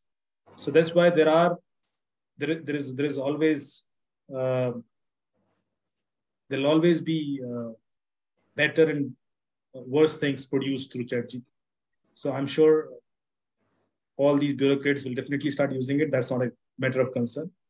But the question is, eventually, I was giving a presentation to some CEOs, and there one young lady, she asked, can we use AI for boardroom discussions analysis? So I asked, what do you mean? She says that हम लोग boardroom में बैठ के discussion करते हैं, हम उस AI को सारा discussion दे देते हैं, ये सारा recorded दे दिया, और उसके बाद वो उस डिसीजन के बेस पर समरी दे दे और एक डिसीजन दे. तो can we use it for that? मैंने कहा बिल्कुल यूज कर सकते हैं. We can definitely use it in current context. The question is not to use it, the question is do we need it? Eventually AI के बाद क्या हमें इसकी जरूरत भी पड़ेगी? क्या हम बोर्ड रूम में बैठ के डिस्कशन कर रहे हैं? यदि वो एआई नहीं डिसीजन लेना है और एआई हम सबके बारे में जानता है, क्योंकि जब मैं एआई यूज करूंगा, जैसे मैं चैट जीपीटी यूज कर रहा हूं, तो मेरे बारे में इवेंचुअली सब जान जाएगा. मेरा थॉट प्रोसेस, मेरा ब्रेन कैसे काम करता है, आपके बारे में जान जाएगा, डॉक्टर निवेदिता के बारे में जान जाएगा. अब हमें एक डिसीजन लेना, तो हमें आपस में बात करने की जरूरत नहीं है. उसको हम तीनों का ब्रेन पता है. आपने क्वेश्चन थ्रो किया, उसने डिसीजन दे दिया. यदि तीनों डिस्कस करेंगे तो ये आउटकम आएगा, चाहे 2 घंटे कर लें चाहे 2 मिनट. तो उस लेवल तक एआई जाने. सो ब्यूरोक्रेसी की भी हमें जरूरत पड़ेगी क्या? सवाल उससे भी बड़ा है कि इवेंचुअली, क्योंकि हमारा डेटा ऑलरेडी है. अभी एक एआई मॉडल है जो लीडर्स के ब्रेन को सिमुलेट कर देता है. तो मैं मुंबई में था, प्रिंसिपल सेक्रेटरी वहां पे ब्रजेश सिंह जी, उन्होंने मुझे दिखाया वो मॉडल्स. तो उन्होंने शशि थरूर का मॉडल बना रखा है. उन्होंने कहा देखिए ये शशि थरूर का एआई मॉडल, आप इससे जो भी पूछोगे, जैसे शशि थरूर जी आंसर करेंगे वही आंसर करेगा. चेक करते हैं. तो मैंने 2-4 सवाल पूछे, बिल्कुल वैसे आंसर, मतलब यू कैन फील इट, हाँ यार ये बिल्कुल वैसे ही लिख रहा है. सिमिलरली उन्होंने और 2-4 लीडर्स का दिखाया मुझे कि ये उसका ब्रेन सिमुलेटेड है. And if you discuss any policy matter, anything to them, it will respond you based on their ideology, biasing और अनबायस्ड नेचर, व्हाटएवर. जबकि अभी तो इन्होंने ओपन सोर्स डेटा से सिमुलेट किया. जो भी ये बनाया है इसमें कोई बहुत large set of data use नहीं होगा, जो यूट्यूब पे वीडियो पड़े होंगे या जो उनके स्पीचेस होंगे उसको लेकर उसका ब्रेन एमुलेट किया। हम तो 24 घंटे यदि इंटरनेट पर है, हमारा तो इतना डेटा जा। So eventually the AI models will be created for each and every way brain जो भी अर्थ पर है, और उनके आपस में कोई कोऑर्डिनेशन करना है वो भी एआई कर लेगा। उसके लिए हमें आपस में बात करने की भी जरूरत ना पड़े शायद। I am expecting that level of disruption in future. But one thing is there, you know, it is not AI is the system is not delving into your brain. It is understanding your brain through your words, your language, your expressions. तो बहुत कुछ brain में रहता है हमारा जो हम express नहीं करते, वो कैसे समझेगा? हाँ, वो धीरे धीरे समझेगा। सी और इन लॉन्गर जितना आप उसके संग समय बिताओगे, देखिए हमारा, बिकॉज हम आजकल ज्यादा टाइम इंटरनेट पर बिताते हैं, तो हमारी जो एक्टिविटीज हैं या जो हमारे जो भी हम काम कर रहे हैं, जो आज की डेट में पहले 4-5 घंटे होता था, आज की डेट में हम 12-15-16 घंटे तक इंटरनेट पर। तो इवेंचुअली हमारे जितने एक्सप्रेशंस हैं वो इंटरनेट को ज्यादा पता है, रियल वर्ल्ड को कम पता है। माय पॉइंट इज दैट यदि मैं इनकॉग्निटो मोड में कुछ कर रहा हूँ, मैं छुप के एक वीडियो देख रहा हूँ, मैं व्हाट्सएप पे इसकी प्रोफाइल जूम इन करके देख रहा हूँ, या मैं उसका नहीं देख रहा हूँ, या उसको मैं एक्सप्रेशन ऐसा दे रहा हूँ, मेनी ऑफ योर इमोशंस जो शायद रियल वर्ल्ड के लोगों को पता ही नहीं है, पर वो वर्चुअल वर्ल्ड में आप कर देते हो क्योंकि आपको लगता है कोई देख थोड़े ना, तो उसको आपके बारे में ज्यादा पता है। और यदि वो ब्रेन एमुलेट कर लेता है, मैं ये नहीं कह रहा 100% कर लेगा, आई एम श्योर 100% तो नहीं हो सकता, लेकिन यदि वो 80% भी है, 70% भी है, तो भी डेंजरस। उस लेवल पर तो ये जा ही सकता। Vaishali has raised her hand, Banvi. Yes, sir. So I had one question with respect to where is that data protection lies in this? Because I'm sure there are a lot many forensics and biotechnology which are using people's data, DNA, and so on and so forth to kind of generate the results. So, with respect to this, where does it lie? Where does the data protection lies then here? It raises another concern, another paradigm shift of data protection. Very good question. So first of all, how it is being generated. They have collected this data from different sources, open source data, classified data, government data. कुछ data उन्होंने खरीदा है, कुछ data उन्होंने dark web से भी उठाया होगा. I'm not sure, but many more sources they have used to eventually get large set of data to know each and everything about the world. ChatGPT से आप कुछ भी पूछो, किसी भी दुनिया के बारे में पूछो, सब पता है उसको. तो इनके पास डेटा सेट था, वो जो डेटा लिया इनके पास कहीं स्टोर था, then they start training their model. अब मॉडल ट्रेन हो गया. जो ये ट्रेन मॉडल है इसका साइज बड़ा नहीं होता. This is in few MBs और GBs.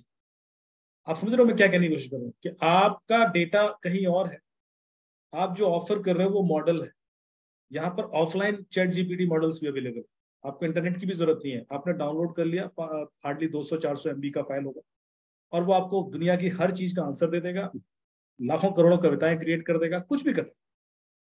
तो आपके पास जो साइज प्रोटेक्शन के लिए डेटा का है क्या मॉडल ही तो है जो 500 MB का है. Question is not about that data. जो सोर्स किया मुझे उस डेटा की भी टेंशन नहीं, चलो वो तो पब्लिक ही था. I am assuming most of this data was public.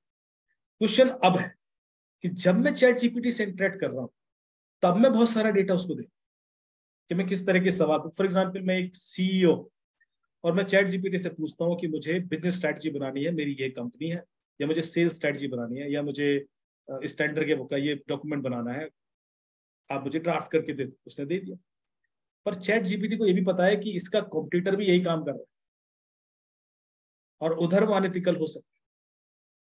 तो ये जो चैलेंजेस है कि मेरी सिक्योरिटी, जब मैं उसके पूछ रहा हूँ, मेरा थॉट प्रोसेस दे रहा हूँ, उसको बहुत सारी इन्फॉर्मेशन देता हूँ, तब तो मुझे जवाब देता है. उस डेटा की सिक्योरिटी के लिए भी कोई पॉलिसी, कोई फ्रेमवर्क कुछ भी नहीं, because that is conversational data.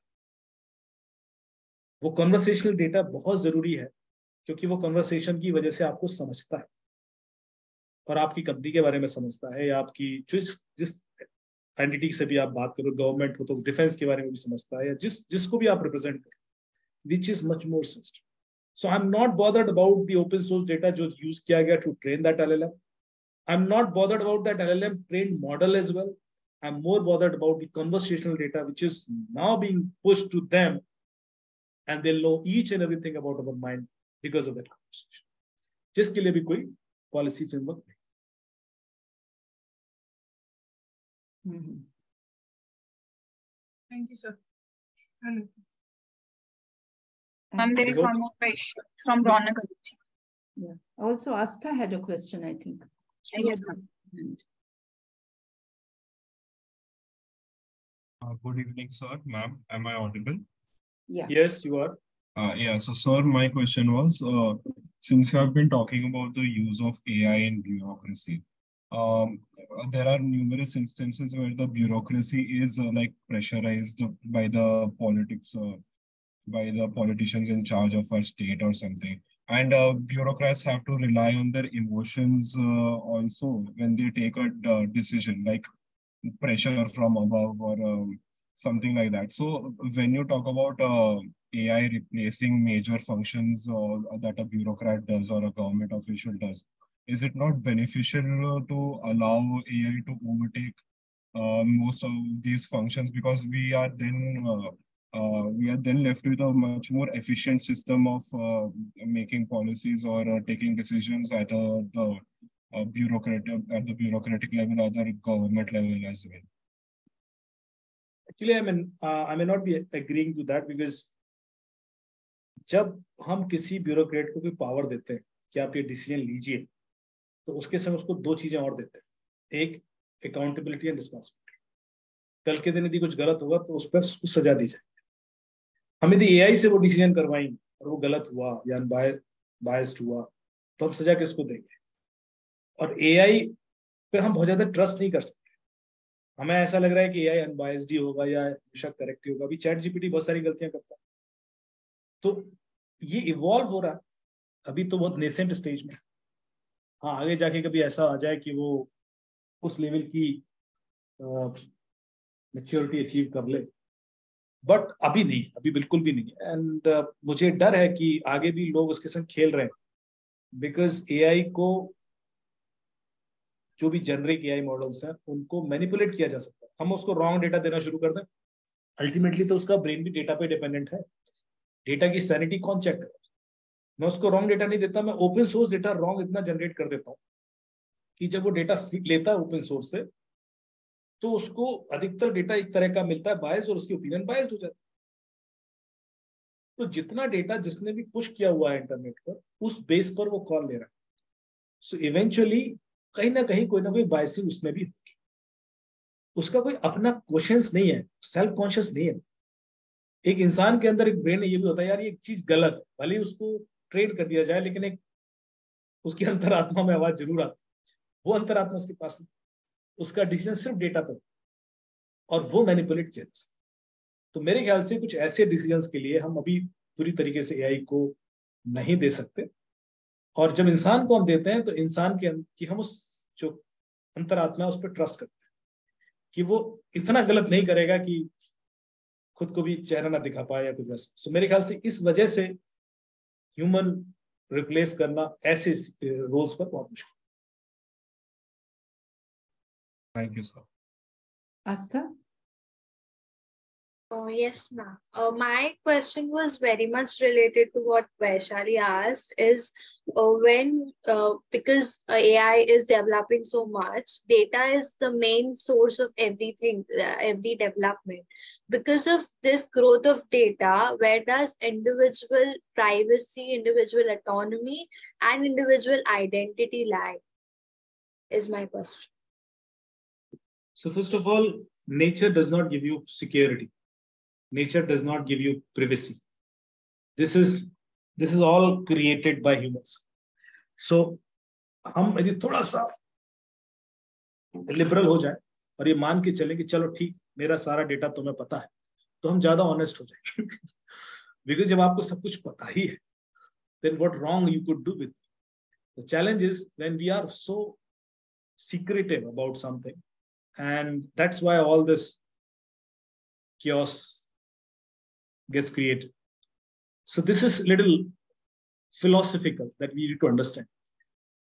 आप सिर्फ एआई को ब्लेम करें इसके लिए, क्योंकि पिछले 20 साल से Facebook knows each and everything about you, या Google knows each and everything about you, या any other application. They are anyway collecting this data. So they have anyway profiled you. And this data is outside somewhere. And this data will be shared with many other players as well to offer you many more things. So वो privacy वाला factor तो चला गया. Is not going because of AI. Is anyway gone. आपके सारे password hacked हैं, दुनिया भर में पड़े हुए हैं. जिस दिन कोई आपके पीछे पड़ेगा, eventually he'll get to know those password as well. अब आप ये जानते हुए कि मेरा पासवर्ड बाहर है, मैंने कल डोमिनोज पर पिज्जा खाया था, ये सारी दुनिया को पता है. अब मुझे कैसे अपने आप को प्रेजेंट करना है इस वर्ल्ड में, यदि आप वो लर्न कर लेंगे, then you will not be bothered. You will not be bothered. I'm not asking about the things that you do inside your home, but whatever you do on internet, I'm referring those things. Internet पे जो कर रहे हैं वो तो जाएगी बात, आज तो आप किसी भी तरह से नहीं रोक सकते. तो उस चीज को प्राइवेट ना मान. इंटरनेट पे जो आप कर रहे हैं वो प्राइवेट के बाउंड्रीज में ना कंसीडर करें उसको. एंड इफ यू क्योंकि सारे क्राइम हो क्यों रहे हैं, आपको एक फोन आता है कि मैं इंश्योरेंस कंपनी से बोल रहा हूँ, आपका लास्ट प्रीमियम ये था and you paid this much money, तो you start trusting that person. यार ये तो प्राइवेट चीज है, ये इसको कैसे पता. जैसे आप ट्रस्ट करते हो आपको लूट लेता है. मैं एयरटेल से बोल रहा हूँ, आपका नंबर ये है ना, आपने आपका पिछला बिल आया था, उसने आपको कुछ बता दिया आपके बारे में, या आपका बैंक अकाउंट या आपने एफडी करा रखा था. They always share some information which is very, very private to you. And that's why you trust. यदि मेरा माइंडसेट ऐसे बन जाएगा कि यार ये चीज प्राइवेट होती नहीं, तो फिर कोई मुझे चीट कर ही नहीं सकता. So I think that is the best way of evolving ourselves in for this challenge. Not to create मतलब बहुत बाउंड्रीज क्रिएट करके सिक्योर करने की जरूरत नहीं है. ले भाई, आपको पता है, मुझे भी पता है, अब आपका कोई कुछ बिगाड़ नहीं सकता. So I think that is the best policy. Or it could be to develop multiple personalities. आप इंटरनेट को क्या बता रहे हैं, वो it should be something different from what you actually are. वो तो देखिए थोड़ा बहुत तो उसमें हर आदमी जो इंटरनेट पे दिखता है और जो रियल में होता है उसमें अंतर तो होता है. It is not same. हाँ, it's not. ये IG में और जो पोस्ट ये जो पिक्चर्स डालते हैं, they are all, we know that it's all fake. So, but पता AI क्या है. AI उस चीज को भी गैस करता है. यदि आप बहुत हैप्पी पिक्चर डाल रहे हो तो AI को पता है कि जो हैप्पी पिक्चर डाल रहा है वो हैप्पी नहीं है. AI सीधे सीधे नहीं कंसीडर कर रहा है आपकी सारे इनपुट्स. AI उसी तरीके से कंसीडर कर रहा है जैसे हम सोच रहे हैं. तो जो ट्यूरिंग टेस्ट है, अभी मैं कह रहा हूँ, Turing test takes that AI to that level कि उसको ये पता है कि कल के दिन आप अपने आप को छुपाना चाहो तो आप क्या करोगे. तो वो भी AI गैस करता है. इट्स नॉट कि आपने छुपाया तो वो मान लेगा कि हाँ आप छुप. उसको पता है कि there are something which is happening in your mind, that's why you are hiding. So that ways it is evolve. It's not that simple. It's very complicated. So in short, Mr. Dubey, will the lives of our millennials be more difficult than it was for us, especially for me? It will be more interesting. Interesting. More interesting. Difficult also. Difficult. Job perspective से भी लग रहा है, पर मुझे ऐसा लग रहा है कि बहुत जब जैसे कंप्यूटर आए थे तो लोग एकदम से डर गए. कई सारी गवर्नमेंट एजेंसीज ने ये कहा कि नहीं हम कंप्यूटर लेंगे ही नहीं, हमारे तो काम नौकरी चली जाएगी. पर आज हम देखते हैं कि हमारे हाथ में ही कंप्यूटर और हम उसके बिना नहीं रह सकते, और still we are evolving and doing better things. तो मैं उस फिलॉसफी पे बिलीव करता हूँ. मुझे ऐसा लगता है कि कोई भी टेक्नोलॉजी कभी इस तरह के चैलेंज हमें क्रिएट कर पाए. ट्रांजिशन फेज में लगता है ऐसा, बिकॉज कुछ लोग हैं जो बिल्कुल सीखना नहीं चाहते या उस चीज को पकड़ना नहीं चाहते. कुछ लोग हैं जो बहुत तेजी से पकड़ के आगे बढ़ेंगे, तो एक गैप बन जाता है. बट एक बार वो चीज, एक जनरेशन निकल जाती है तो उसके बाद वो चीज नॉर्मल हो जाती है. And then you get new challenges. तो आगे और भी नए नए चैलेंजेस होंगे. AI तो भी बहुत छोटा सा चैलेंज लग रहा है मुझे. अभी क्वांटम भी आएगा. Okay. Ma'am, there is one question from Diya Srivastava.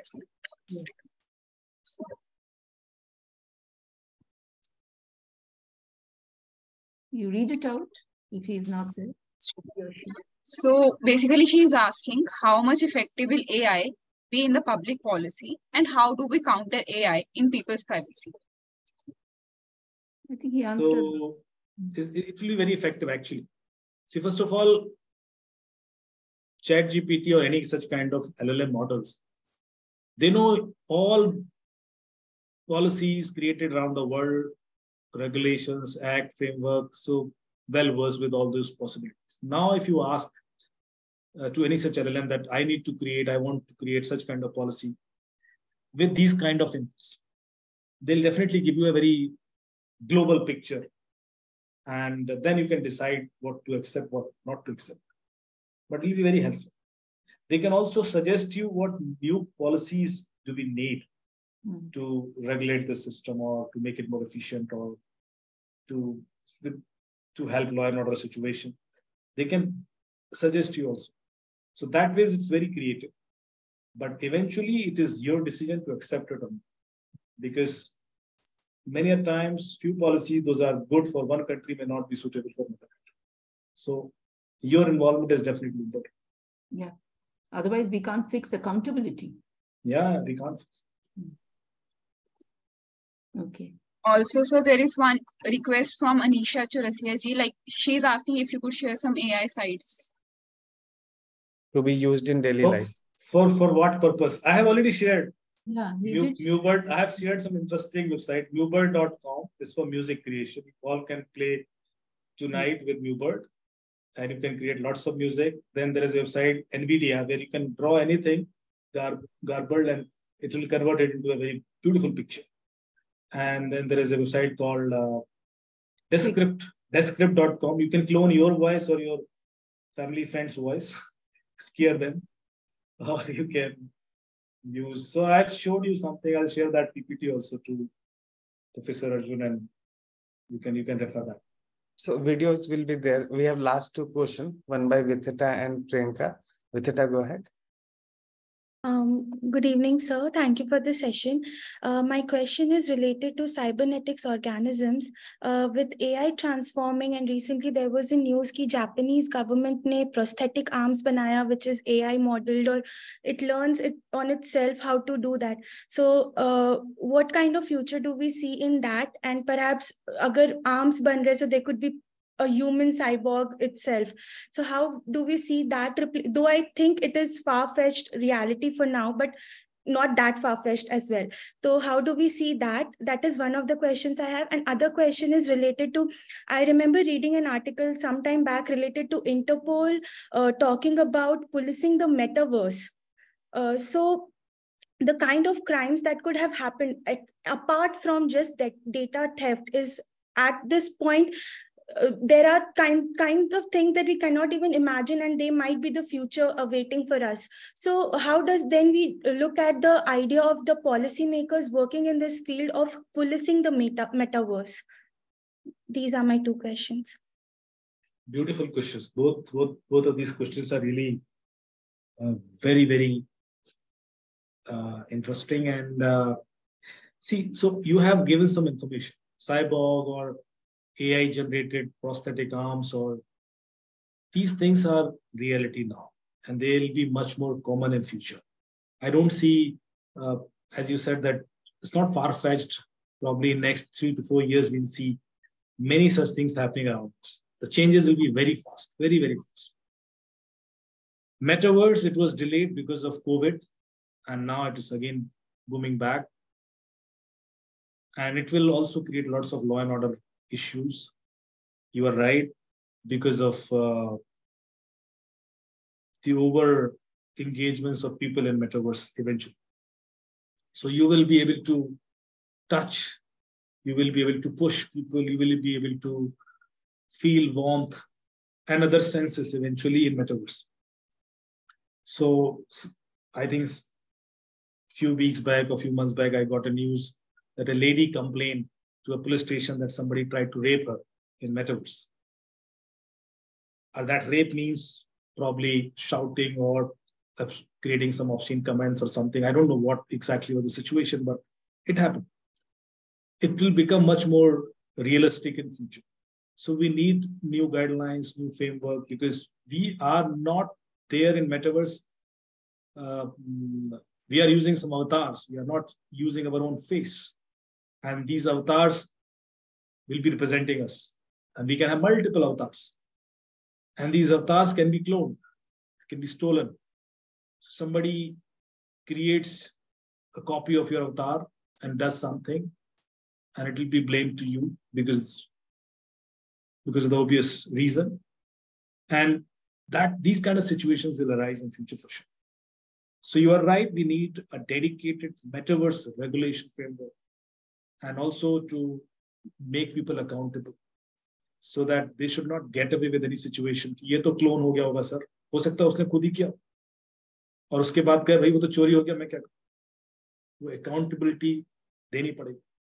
And how will we ensure that accountability? How will we map that incident? Do we need logs from the operators, service providers, that when this person entered into this room with this avatar, how will we ensure that he was the guy who was owning this, or if it is not cloned or copied?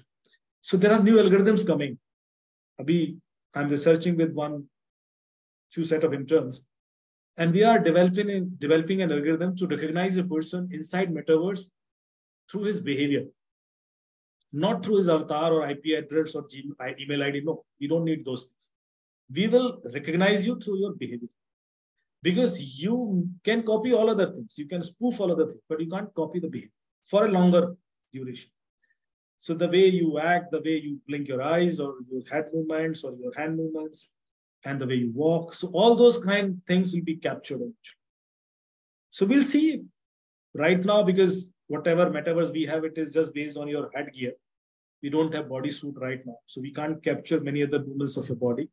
But based on your head movements and eye movements, we are able to achieve few things. Probably we'll use such kind of algorithms in future to recognize people, to avoid cloning and duplications. I think we can conclude now. It's already 8:45. Yeah. And thank you so much, everyone, for the wonderful discussion. I enjoyed your question. Let's wrap it up for the day. Thank you. Thank you, Mr. Dubey. I think we all enjoyed it, and it's really got us thinking. I think there are some more questions. Guys, please keep your questions and ask. Maybe you can send it to IMPRI, and IMPRI will pass them on to Mr. Amit Dubey. So over to you, Bhanvi. Yeah. So, sir, it was really an informative session, and thank you for giving your time to us. And we wish that you join IMPRI for future events as well. Thank you, sir. Thank you. Thank you, everyone. Bye-bye. Thank you very much. Now, ma'am, I would request you to give your closing remarks for today's session. Yeah, I won't. It's already, we are going beyond our time. I think we had a very interesting set of discussions today. Very interesting questions raised. I think you guys lot to think about, and especially putting it into the context of public service and public delivery system, public policy making. How will all this impact those areas? I think those are things to be thought about. Maybe we'll continue that thinking and the discussions tomorrow's sessions. Thank you so much. Thank you, ma'am. Ma'am, with your due permission, I would like to give the final vote of thanks for day 2. Please do that. So as we come to the end of day 2 of Careers in Public Policy, an online national Monsoon workshop program, a 3-day immersive online introductory career counseling and awareness certificate training workshop, I, Bhanvi, researcher at IMPRI, Impact and Policy Research Institute, would like to propose the formal vote of thanks on behalf of IMPRI, New Delhi. We are grateful to our experts for day 2 session, Dr. Nivedita ma'am, Ms. Urvashi ji, and Shri Amit Dubey ji, for taking out their valuable time and giving us an opportunity to as well as to the participants to learn from this online certificate program. We thank all our participants who have raised pertinent questions and actively participated in today's deliberation. We look forward to welcoming you tomorrow, that is 24th August at 6:30 p.m. for a 3rd day of the certification course by distinguished experts, Mr. Sandeep Chachra ji, Mr. Yash Agarwal, and Dr. Nivedita ma'am. So we are grateful if you're watching us later on YouTube or listening to us on our various podcasts or reading our publications. We hope you continue to join in future to our IMPRI Web Policy Talk and Web Policy Learning. Wishing you a good day. Thank you. Thank you, Bhanvi. Thank you. Thanks, Thank you. everyone. Thank you. Good night. Thank you, ma'am. Good night.